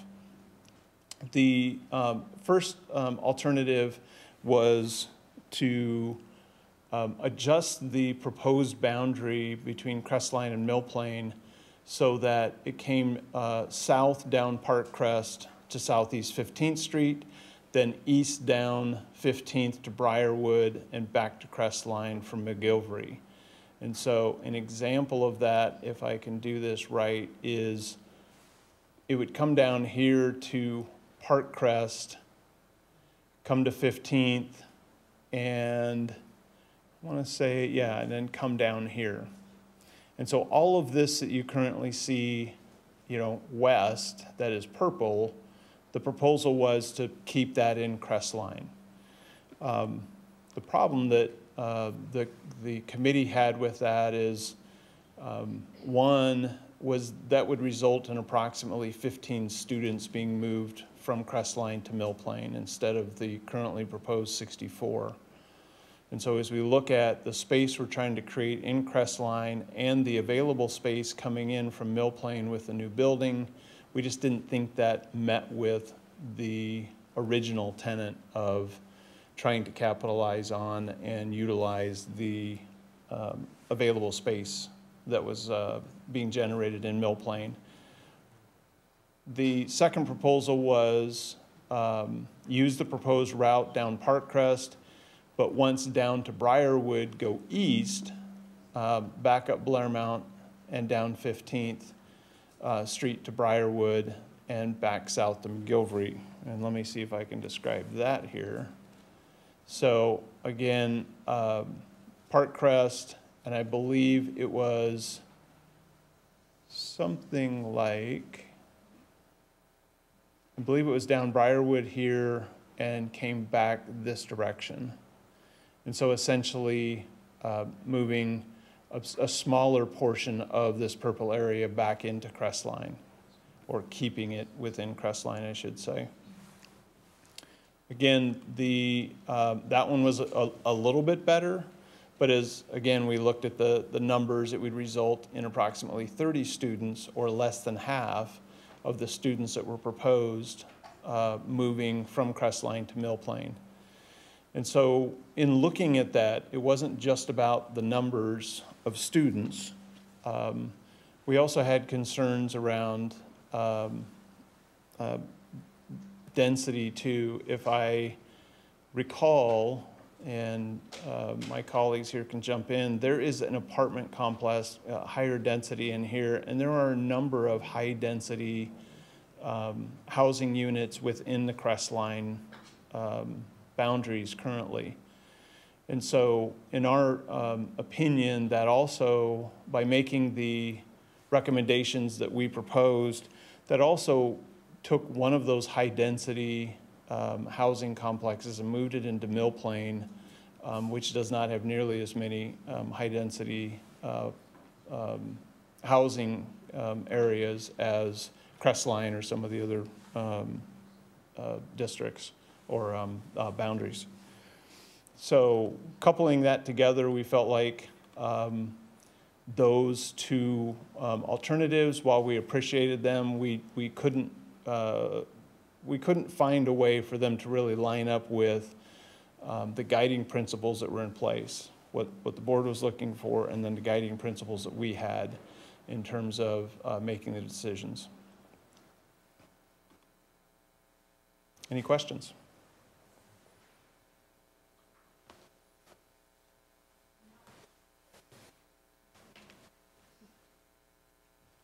I'm sorry, Garab, you can go ahead. It was about the Fircrest, I think, proposal between 18th and 39th, east of 205 to 112th. How many families or students were in that north section that would come away from, let's see. Farther down. Trying to get the same page. That would come away from It's okay. from Endeavor. Right. So to be clear, Rob, just to make sure we're clear, what you're asking is how many students are in this area here that is being proposed to move away from Endeavor? Right. I know there's a lot of commercial property and light industrial in that space, but I don't know how many kids live there. 136. You're moving 136 from Endeavor to Fircrest with this proposal. In that area. In that area. Okay.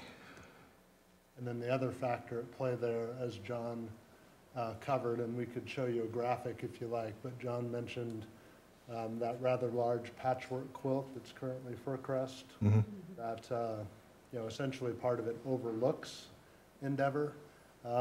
There are approximately 100 students in that area, roughly half of which already attend Endeavor on boundary exceptions. So they would stay, and then it would affect, the others that are shifting with transportation. That would be the key thing there.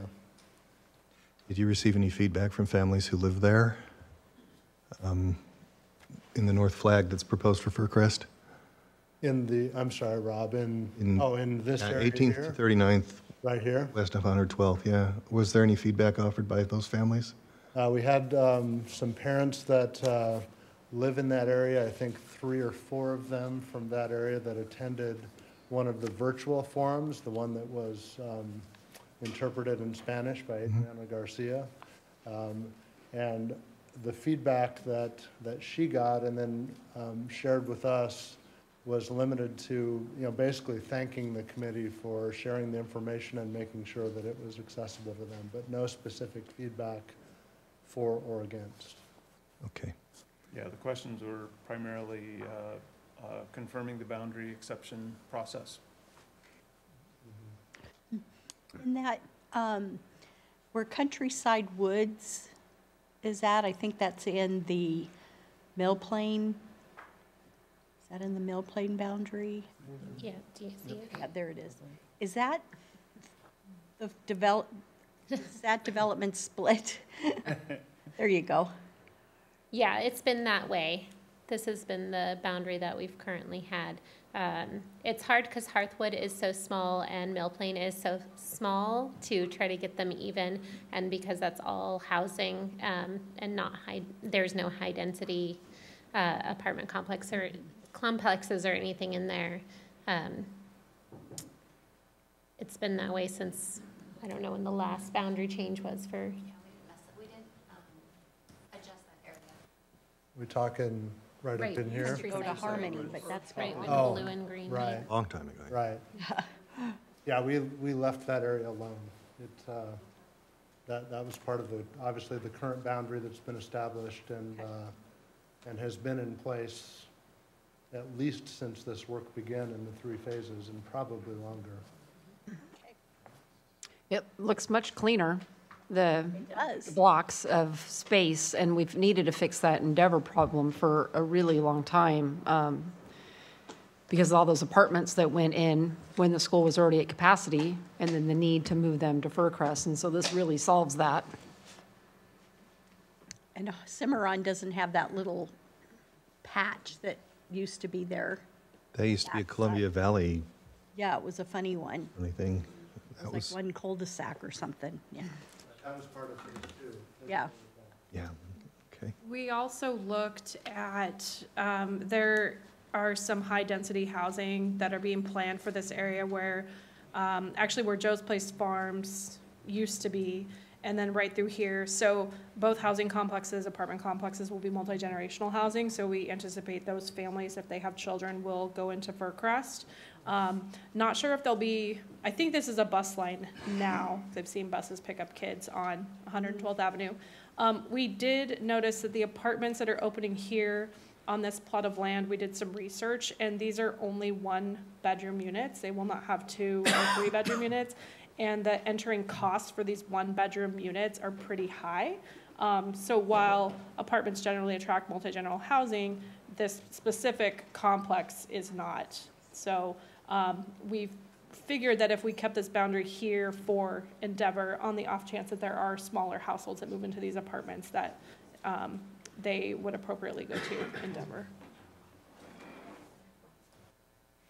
So on the Crestline counterproposal, just making sure I understand that the proposals that the committee didn't accept, that's Blandford, Mountain View, and one apartment complex? There's a large apartment complex right here before you reach Mountain View. Okay. And one of the proposals included this apartment complex to go to Mill Plain, and the other one did not. The one that had 15 students did not include that apartment complex. And then the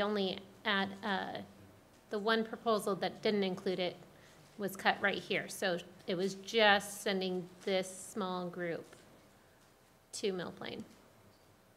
Did the person proposing it give any reasoning for the proposal, or?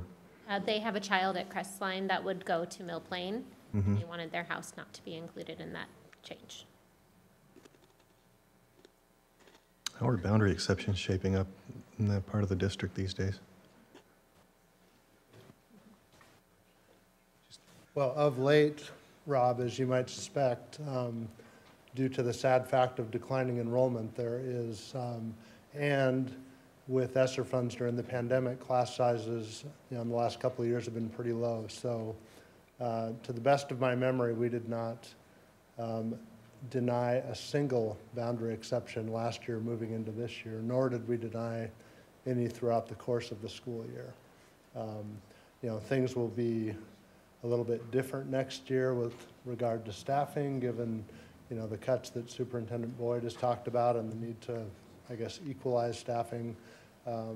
However, the additional classroom spaces in almost all of our elementary schools does remain because of that declining enrollment. So the conversation that has yet to occur with Superintendent Boyd will be, what will our position be with regard to the sheer number of those, and do we stick with the same methodology of saying yes to all or to as many as possible and then adjusting, or do we need to look at that a little bit differently? So those are conversations to have in the future. Does that make sense? Yes, it does. And just to close out that thought, and I think we mentioned this before, I mean, if space is available, our goal is always to say yes to a request a parent makes, because they all have their reasons for making that request. And so if we're able to say yes, we will. And of course, we also know, given the way board policy and procedure is, which mirrors, the laws of the state as well, that it's required, as it should be, that you must say yes to boundary exception requests that are in district before you can even rule yes or no on requests from outside the district. Right. And we, of course, when the situation warrants it, of course, are very invested in or interested in saying yes to as many out-of-district boundary exception requests as we can, because that brings enrollment to us. So that part remains the same. Okay, thank you. Any other questions or? I just have 4 words: you're hired, and thank you. Yeah, great work. I know this is hard. Been on one of those committees years ago, and it's never fun, but it's better than the old process used to be, where it was just a top-down from administration, and they did it, and everybody just had to accept it, and then we were all mad at board meetings. So I appreciate the work that you've put into this and the thoughtfulness about it. Yeah, the research too, and really the consideration of neighborhoods, because that's what you always hear about, like, oh, just the house behind us goes to the school, on the other side. And so it's like that thoughtfulness of knowing which developments are going to be coming and what neighborhoods could be affected, and trying to keep those kids together, because that really does make sense. So thank you. Thank you.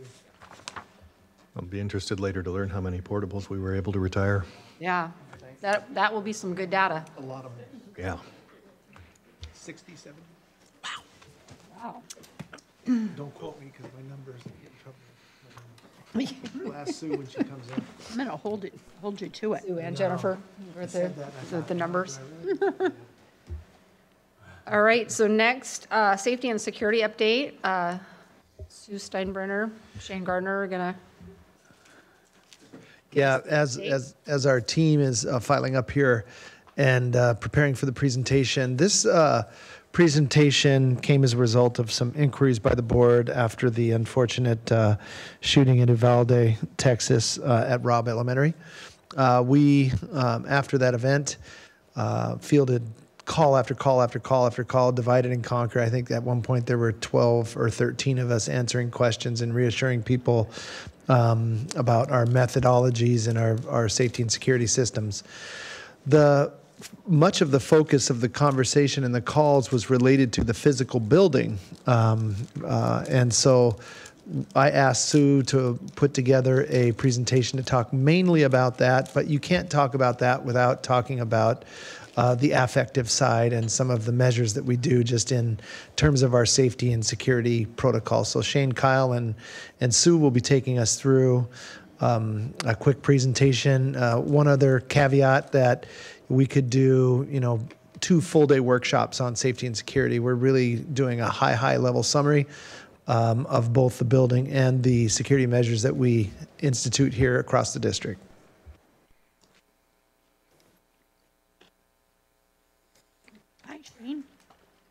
Well, good evening. Shane Gardner. I'm the Director of Safety and Security. I haven't had an opportunity to officially meet you yet. Welcome aboard. It's nice to meet you and Superintendent and Board. So this is going to be a high-level presentation. We're not going to get into the details. It's not our intention. We're happy to do that at any time with any one of you, but for the purpose of today, we just wanted to do exactly what it says in a brief overview and reassure all of you. I know that you all have been asked questions by families also and constituents that this is a topic that we've put a lot of thought into, and we do all the time, even before the incident that occurred in Texas. And take an opportunity also, this is Kyle Olson. He's our manager of safety and security. He's been with Evergreen now for since March, and he'll be getting up and present also. But Kyle has over 12 years of law enforcement experience, and then he came to us from Portland Public Schools, where he spent the last 3.5 years as the senior manager of safety and security. So, and Sue Steinbrenner. One thing about what we're going to cover, I'm just going to talk real quickly the foundational awareness, current events, national, local, and just kind of where we're at. And I'm not going to read all these slides, so you've been presented with them and can read them as I talk. But just one thing is, as we talk about safety and security and when it comes to violence in schools, I just want to draw, the contrast between some of the safety things we do with the fire marshal. In 1958 in Chicago, there was a fire that killed 95 kids. And since that happened, 0 children have died in school fires. We know that we can't occupy our buildings until they pass fire code. They have fire suppression systems. They have emergency exit lights that are even battery backup so that if the power gets cut, it still will work. We have fire extinguishers, fire pole stations, and we pay the fire marshal to come through our buildings and inspect them all the time. We also do fire evacuation practices, and we have rules on how we can build our schools. Some of our elementary schools, for example, Riverview, some of our classrooms don't have doors, and that's because of fire egress requirements for fire code. So there are times when fire code doesn't necessarily complement violence prevention in our schools, and that's just where we're at. That's what we're operating in. Sue will talk about the safety design systems, built environment. Since I've been here, her and I have been collaborating, and now we've had the opportunity, because of the bond, to build all these new buildings and start from the ground up. And so instead of retrofitting things, and she'll talk to you about the committees that we had, because we put a lot of thought into the way that we designed our buildings. And then Kyle will briefly talk about some of the other parts of safety and security that go into it, our people, our processes, partnerships that we have. So, we don't want to sound callous as we talk about these things. We understand that there are people that are personally affected by gun violence in this country. In the 16 years I worked for Clark County Sheriff's Office, 2 of my coworkers' children were killed by guns in the homes. It's a part of our culture today. We know that we have about 330 million people in the United States, and there's over 4 million guns in the country. A couple years ago, teenagers became more likely to be killed by guns than in car accidents. So gun violence is prevalent in what we're doing. But specifically, as we talk about this, active shooters are things that we see on the news that are happening at concerts and at movie theaters and grocery stores, and it's a thing that we all have to put thought into. We can't not put thought into, and as we talk to our principals about OODA loop, we apply it to the real world principles of this isn't just a school thing, this is when you're at the movie theater, this is when you're at the grocery store. We always have to have that situational awareness. And then we'll also talk specifically about what that looks like in a school. And for the data, when we're looking at research, and unfortunately we have reams and reams, and 23 years ago that Columbine happened, 9 years ago Sandy Hook happened. We have these events that give us statistics and data that we can look back on. But some of the data, you have to read the fine print because, for example, in this K-12 database that we used, it included every instance that a gun was brandished or fired or that a bullet hit a school property from something that happened outside of the school. So putting in context the data that we're looking at is important, which is why we wanted to talk about the difference between a school shooter and an active shooter, because sometimes those conversations blend and leak into each other. And as we're talking about data, specifically to school shooters, and this is the challenge that we have, and this is why here at Evergreen Public Schools, our campus security, for example, they don't carry handcuffs, they don't carry tasers. Their job is to build relationships. That everything that we do in the school is based on voluntary compliance, and anything beyond that becomes a law enforcement issue. We'll ask somebody to leave, but we're not outfitted to tackle them and put them into handcuffs, and that's a law enforcement issue. So we do what we do by building relationships, and we try to get to know as many of the kids as we can so those kids feel comfortable coming to us and talking to us about their friends. Because we know that while there's no profile for a school shooter, we know that 75% of the historic shooters have felt bullied. So we want to reduce bullying in our schools, which will reduce the chance that a kiddo feels ostracized and decides to do some of these. 93% engaged in some behavior prior that caused others to be concerned. Again, relationships. If a friend of a kid sees that a kid is spiraling or posting something on social media, we want them to feel comfortable to be able to come talk to all of our staff, not just campus security. So, and unfortunately, the median age of school shooters is 16, but you can see by that graph that they can go all the way up to the Nicholas Cruzes and the 18 years old, or what we just had in Uvalde with 20 years old. It happens. One of the things when we do our practices and our tabletop drills with our schools, we talk to them about it can happen here. And it's a sad reality, but I don't want anybody to think it can't happen here. And too often on the news, I hear people saying, I never thought it would happen here. And we do our practices, which we call them practices, whether it's a fire evacuation drill or something for a weather event or a lockdown or a lockout. We do them as practices rather than drills because our brains engage the entire time. We're preparing for a situational based. For example, instead of just pulling the fire alarm and exiting the building and seeing how quickly we can get it done, we have a scenario based. Is it a grease fire in the kitchen? If so, then we couldn't evacuate going by the kitchen. Or is it an electrical fire by a ballast of one of the lights, which would mean we couldn't exit that direction. So we try to build our practices scenario-based so that every time we're taking away from education, we're still doing education. It's just practice for real-world events that could happen. So unfortunately, over time, things aren't getting better. Our schools are microcosms of the community. Just a couple weeks ago, I saw a headline that said that there were 10 shootings in 10 hours in the Portland metro area. We know that we've taken firearms off students in our schools. We've had gun violence happen that's really near our schools. We've had guns taken from students in neighboring districts. It's not specific to where we're living here. It's a sign of the time. In fact, as I was preparing for this and reading, I saw that in May there were 2 elementary schools in Washington State, elementary schools where students brought guns to school in Washington State in May. I hadn't even heard that in the news. One was up near Kitsap County, and the other was over in Spokane. It's unfortunate that they have the availability to take these things and put them in backpacks and bring them to school, but it is something that's happening more frequently.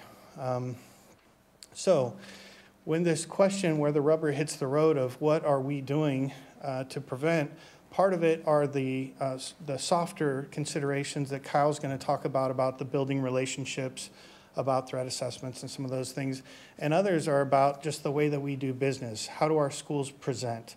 What does that look like? I've had conversation with parents that wanted taller fences, that fences can hold people in also during an emergency.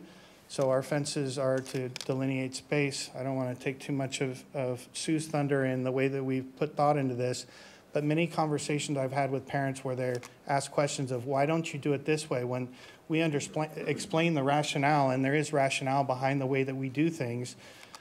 So far, all of those have said, I understand now why you're doing it the way that you do it. So with that, I'm going to turn it over to Sue. Thank you, Shane. So in May of 2019, in preparation for the bond, we had a safety and security workshop with parents, students. I think the mayor attended. We had community people, and really kind of developed a framework of the strategies we were going to use in our safety and security. A lot of that is really developing a common vocabulary around what safety means, because it's something different to some people than it is to others. So you can see there kind of what our framework includes. If you look at that link on the bottom, when you have a chance, I would encourage you to open that up and look in the appendix. One of the questions we asked the committee was, where do you feel safe? What kind of a space makes you feel safe? And the common answer was peaceful, serene, calm. It was not metal detectors or, you know, some of the physical things, barbed wire fencing that you might hear about. We think of safety and security kind of in concentric rings of control, and we're not going to stop if it, God forbid, it happens to us. We just want to slow them down and give people a chance to react and delay. It's just another layer, so it's multiple layers of security. We think about that perimeter as kind of your fence that Shane mentioned. Then you have the exterior from the fence, the grass, the grounds to the building, and then you get to the entrance, and then you're inside. So really thinking of multiple layers of defense to give our people more time to respond. I don't want to read all of this to you. Shane mentioned on the fencing, we've been intentional about 4-foot-high fencing with clear signage denoting this is the expectations when you walk on campus. And some of that is legal statutes, no smoking, no vaping, no drugs, but it's also got the trespassing language. Checking in at the main office, we were very intentional in the signage to make it be welcoming and not put no, I mean, when you went prior, it's like, don't do this, don't do that. There was a sign that listed all the things you couldn't do. There's a little note at the bottom, Shane mentioned it, 63% of the victims in school shootings are actually not in the school. So we don't want to put a 12-foot-high fence that traps kids in. We can also use the gates. The exterior, a lot of that is just clear sight circulation, adequate lighting. really more passive surveillance of being able to see. We keep our vegetation low to make sure that it's not growing too high and you can't see out. The entrance to the building is a secure entrance. It's not what some districts have done, a sally port, where you can't get into the building without being buzzed in. We intentionally avoided that in Evergreen because we felt that the secretary should not be making a judgment based on what somebody looks like when they're outside the building. And so often, someone may be fine outside, they come inside the building and they have an interaction, you know, what do you mean my ex picked up the kid, and it gets blown out of proportion. They're already in. So the secure vestibules that we've created through the bond keeps them at the main office. It keeps them from penetrating into the building, which is what, unfortunately, Sandy Hook did not have that. They had the vestibule outside. The guy broke in through the window, got in, and then he had access to the heart of the building. We also reduced the number of exterior doors in the new prototypes. You think about COVID really reversed that. We went to a lot of several entrances just because we couldn't get everyone lined up in front of the main entrance. Once you're on the inside, we wanted a community space that can be a resource. I would encourage you at the end, I put in a link to a TED Talk about a guy that was almost a school shooter, and he talks about not being able to take showers and have access to clothes. He'd been in 30 or 40 different schools, had kind of deadbeat parents, and he really struggled to try and fit in. He got bullied. It was a real powerful video for me to watch, and so that community space is super important. Like Shane said, we have all the, you know, the PA system and the classroom doors we can lock from the inside, but that softer side of trying to make buildings that discourage bullying, that we made the hallways at Y East wider because you don't want middle schoolers with their backpacks bumping into each other. I get a lot of questions about the windows. Natural light is really therapeutic and calming, but people get afraid because they think they can see my kids in there. It's part of CPTEB, which is crime prevention through environmental surveillance or environmental design. Natural surveillance, the ability to see out. If you hear shots and you can't see where they're coming from, you don't know where to go. And that actually happened to Tim Lauer in a building in the 70s when he was here. He heard the shots in Portland, but he didn't know where to run.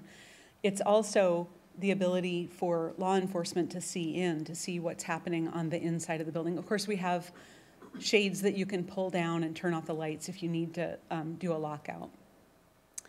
The other thing I really want to kind of talk about is the engineer, educate, enforce. We do a lot of engineered. Our access control systems are super complicated, and we teach people during drills how you work, how it works. This, actually, the enforcement picture is the day after the event in Texas.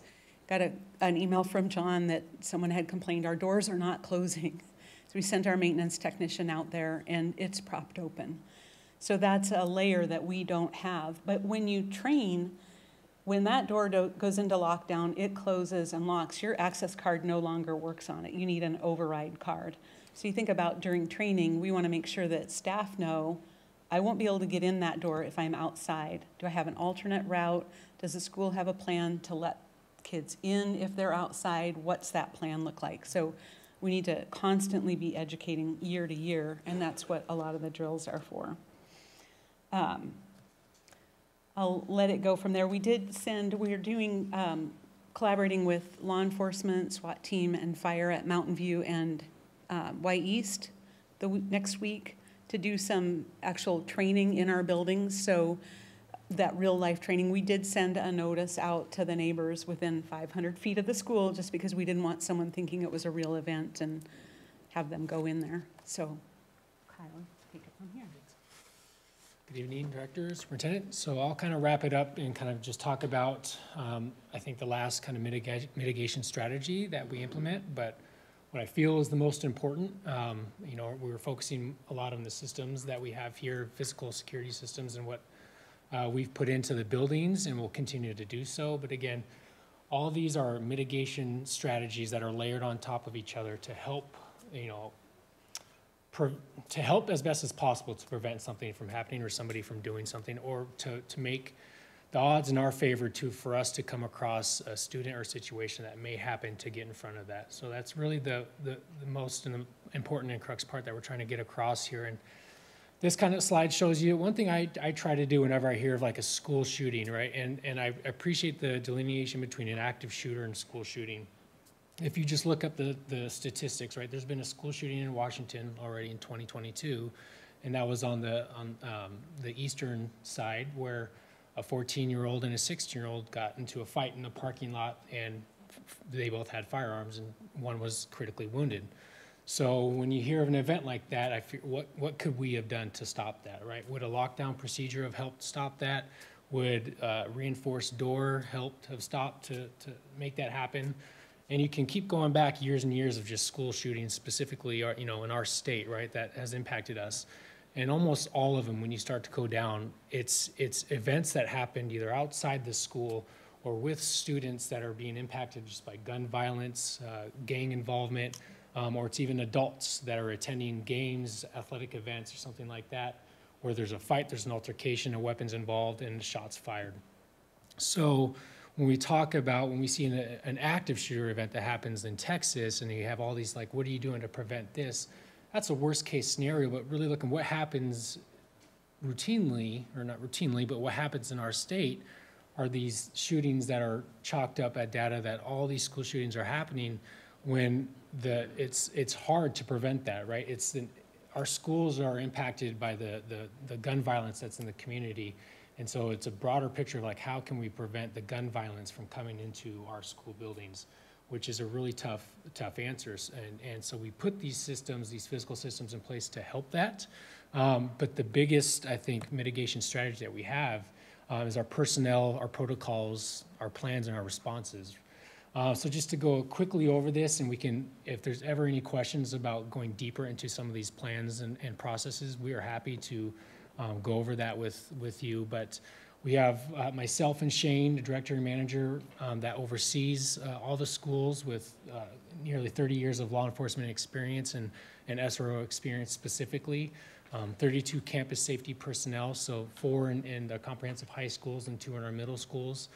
Each school has a site-specific emergency operation plan that's updated yearly and shared with our local first responders to help collaborate and have a good response whenever responding to any kind of emergency in our building. Each school has their site emergency teams, and as well as a district emergency response team that are able to quickly respond and address any situation that is happening in our schools.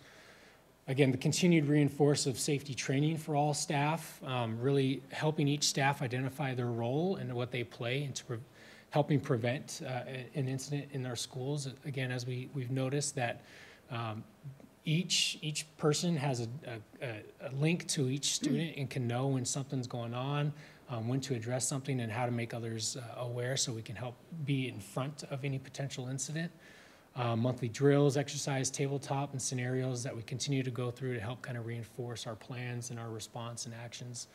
And then again, school-specific district and community teams to address any concerning situations. So threat assessments on the site level. We do threat assessments with community partners to speak and talk about students of concern. We have youth engagement teams, a HIB process where bullying or harassment can be reported so we can address that. Again, in an effort to stay in front of any kind of situation that may happen, or any student that's experiencing any kind of harassment or behavior that may yield them to make decisions that, like could be of a shooting that we want to prevent. And then lastly, we're just looking to constantly update our systems and our plans and protocols and going with our standards to standard response protocol and standard reunification method. Again, just looking to refine the tools and the systems that we have in place every year, how we can improve those and what can be addressed and changed in any gaps that we may have. So again, just our schools, we want them to be warm and inviting environments because we want to promote an area for them to learn.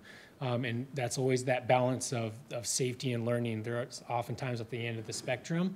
We got to find that middle ground where we can make sure that they're safe, but kids don't feel like they're kind of walking into a correctional facility or anything of that nature. We want them to feel like it's a community center. It's part of their community. It's got things that they're proud of, but it's also warm and inviting, can learn, but they also feel safe. We understand that both those need to take place. So with that, we're happy to answer any questions or if we missed anything.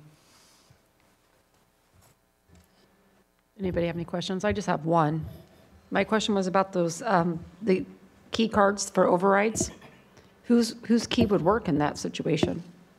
So I think law enforcement has a key. The main office has an override key. And the reason we do that is we don't want the bad person, I would say bad guy, to steal an access card and then they have freedom to the kingdom. So it is intentional that only one card overrides. I know you have one. Yeah, I have one. I have an override.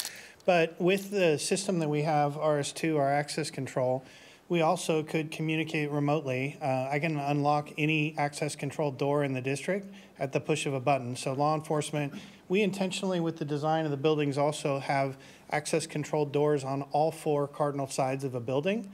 And that comes from our law enforcement background. If, heaven forbid, there was a hostage situation like happened in Europe a couple years ago, which lasted over a couple days, we know that law enforcement wouldn't want to enter close to where the hostage takers are. They would probably want to enter from the far end of the building. So by having access control doors on all 4 corners or sides of the building, if law enforcement decides to make entry, they could call and then we'd buzz the door open. They'd be able to enter through it without alerting through loud banging, breaking of glass, any of that, the people inside that they're now coming in.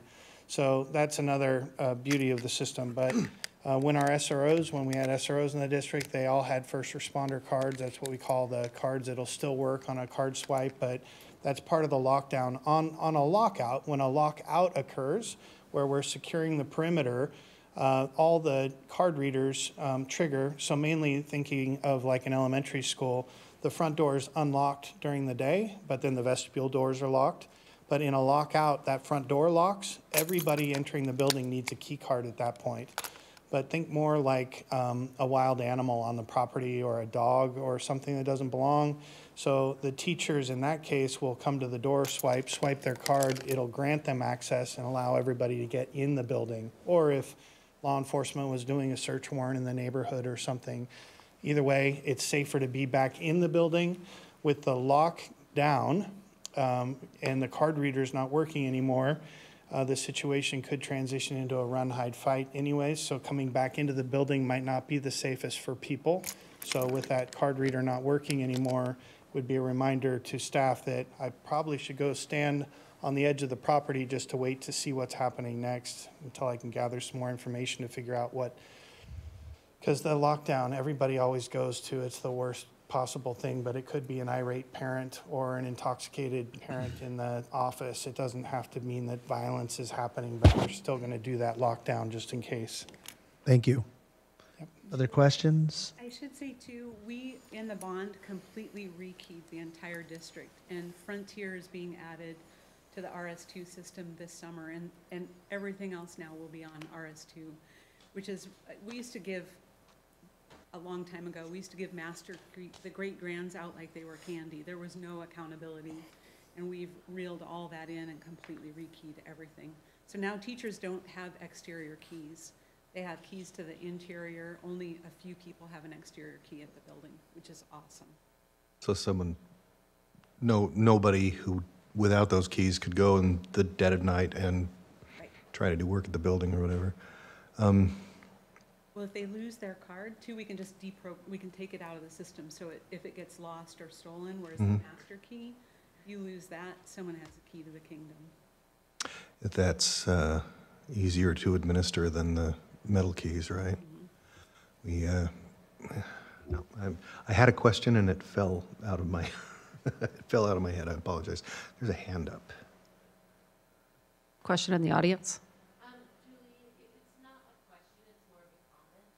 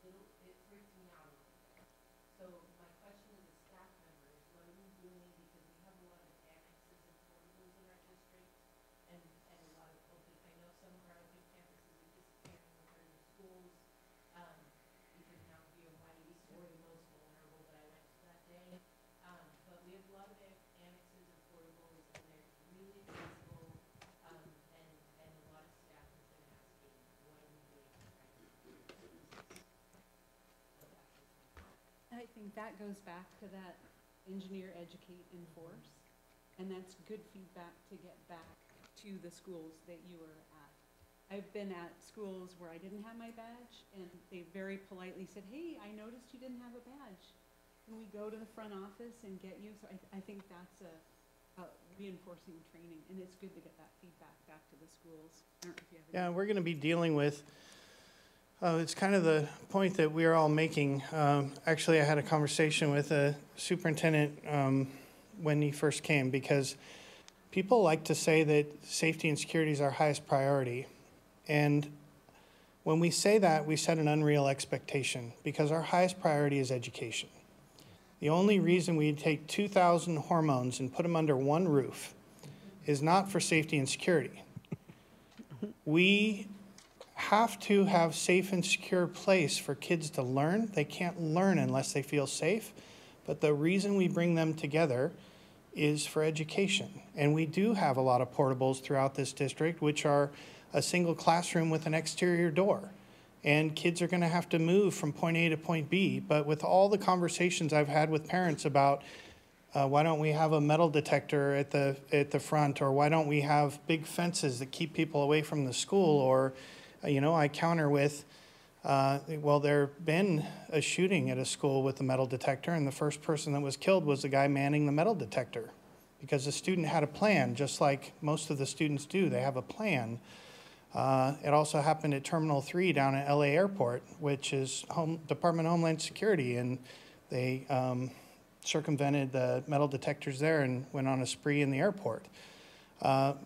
Where there's a will, there's a way, and if we know that the average age of a school shooter is 16, that means that the potential enemy is influenceable. We have an opportunity to reach them before they become a school shooter, like the TED Talk, to make sure that they're seen, to make sure that they're not bullied, to make sure that they're heard, so that the people that clearly have access to these weapons don't do that darkest, worst thing and bring it to one of our places where they have free reign of our schools anyways. They come and go as they want. They walk among us. So what we try to do is educate and engineer and enforce, and we do the best that we can. And if somebody didn't contact somebody that was walking the school, I'd hope that that would be brought to somebody at the school's attention. But at the same time, the threat isn't typically from an adult coming in off the street, wandering around, not knowing their way around. I know we have some more things going on tonight. Are there any other questions for? Just I found my question, and I can ask you about SROs at a different time, but as I look at your framework with external, internal, self-harm, et cetera, is it the case, do you think, that the internal threats and self-harm outnumber external threats, environmental threats? As in there's more bullying than active shooters. Absolutely. The orders of magnitude seem to be pretty large. That we were talking about this after Parkland in WASDA's Legislative Committee, and pointing out to one another that, yeah, we had a school shooting up in northern Washington. And that happens once or twice a year, but that student suicide attempts are twice a week statewide. And our focus, this holistic focus, seems to recognize that. That combined with the impression that I'm now getting from you that you're not just thinking about whether it'll happen, you're thinking about it as when it'll happen, and training everybody what to do.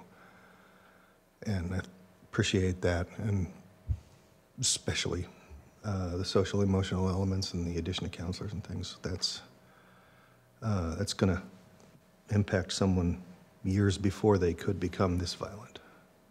And it's good to see a recognition of that. So I'm off my soapbox. Thank you all. Thank you. All right, so next is legislative update. Rob, do you have anything? We're still waiting for the handbook to come out. We should probably schedule, if the General Assembly is before our, well, it's not before our first meeting in September, but that would be a good time for us to workshop and go through the book that WASDA publishes and just identify the ones that are the most important to us, so that your friendly neighborhood ledge rep has the sense of the board on all that stuff. As we were thinking about our budget reductions and so forth, I did a lot of looking into statute, and it seems to me that there might be a way to advocate for equity in state law. Namely that treatment of provisional employees and how rigid the state law is.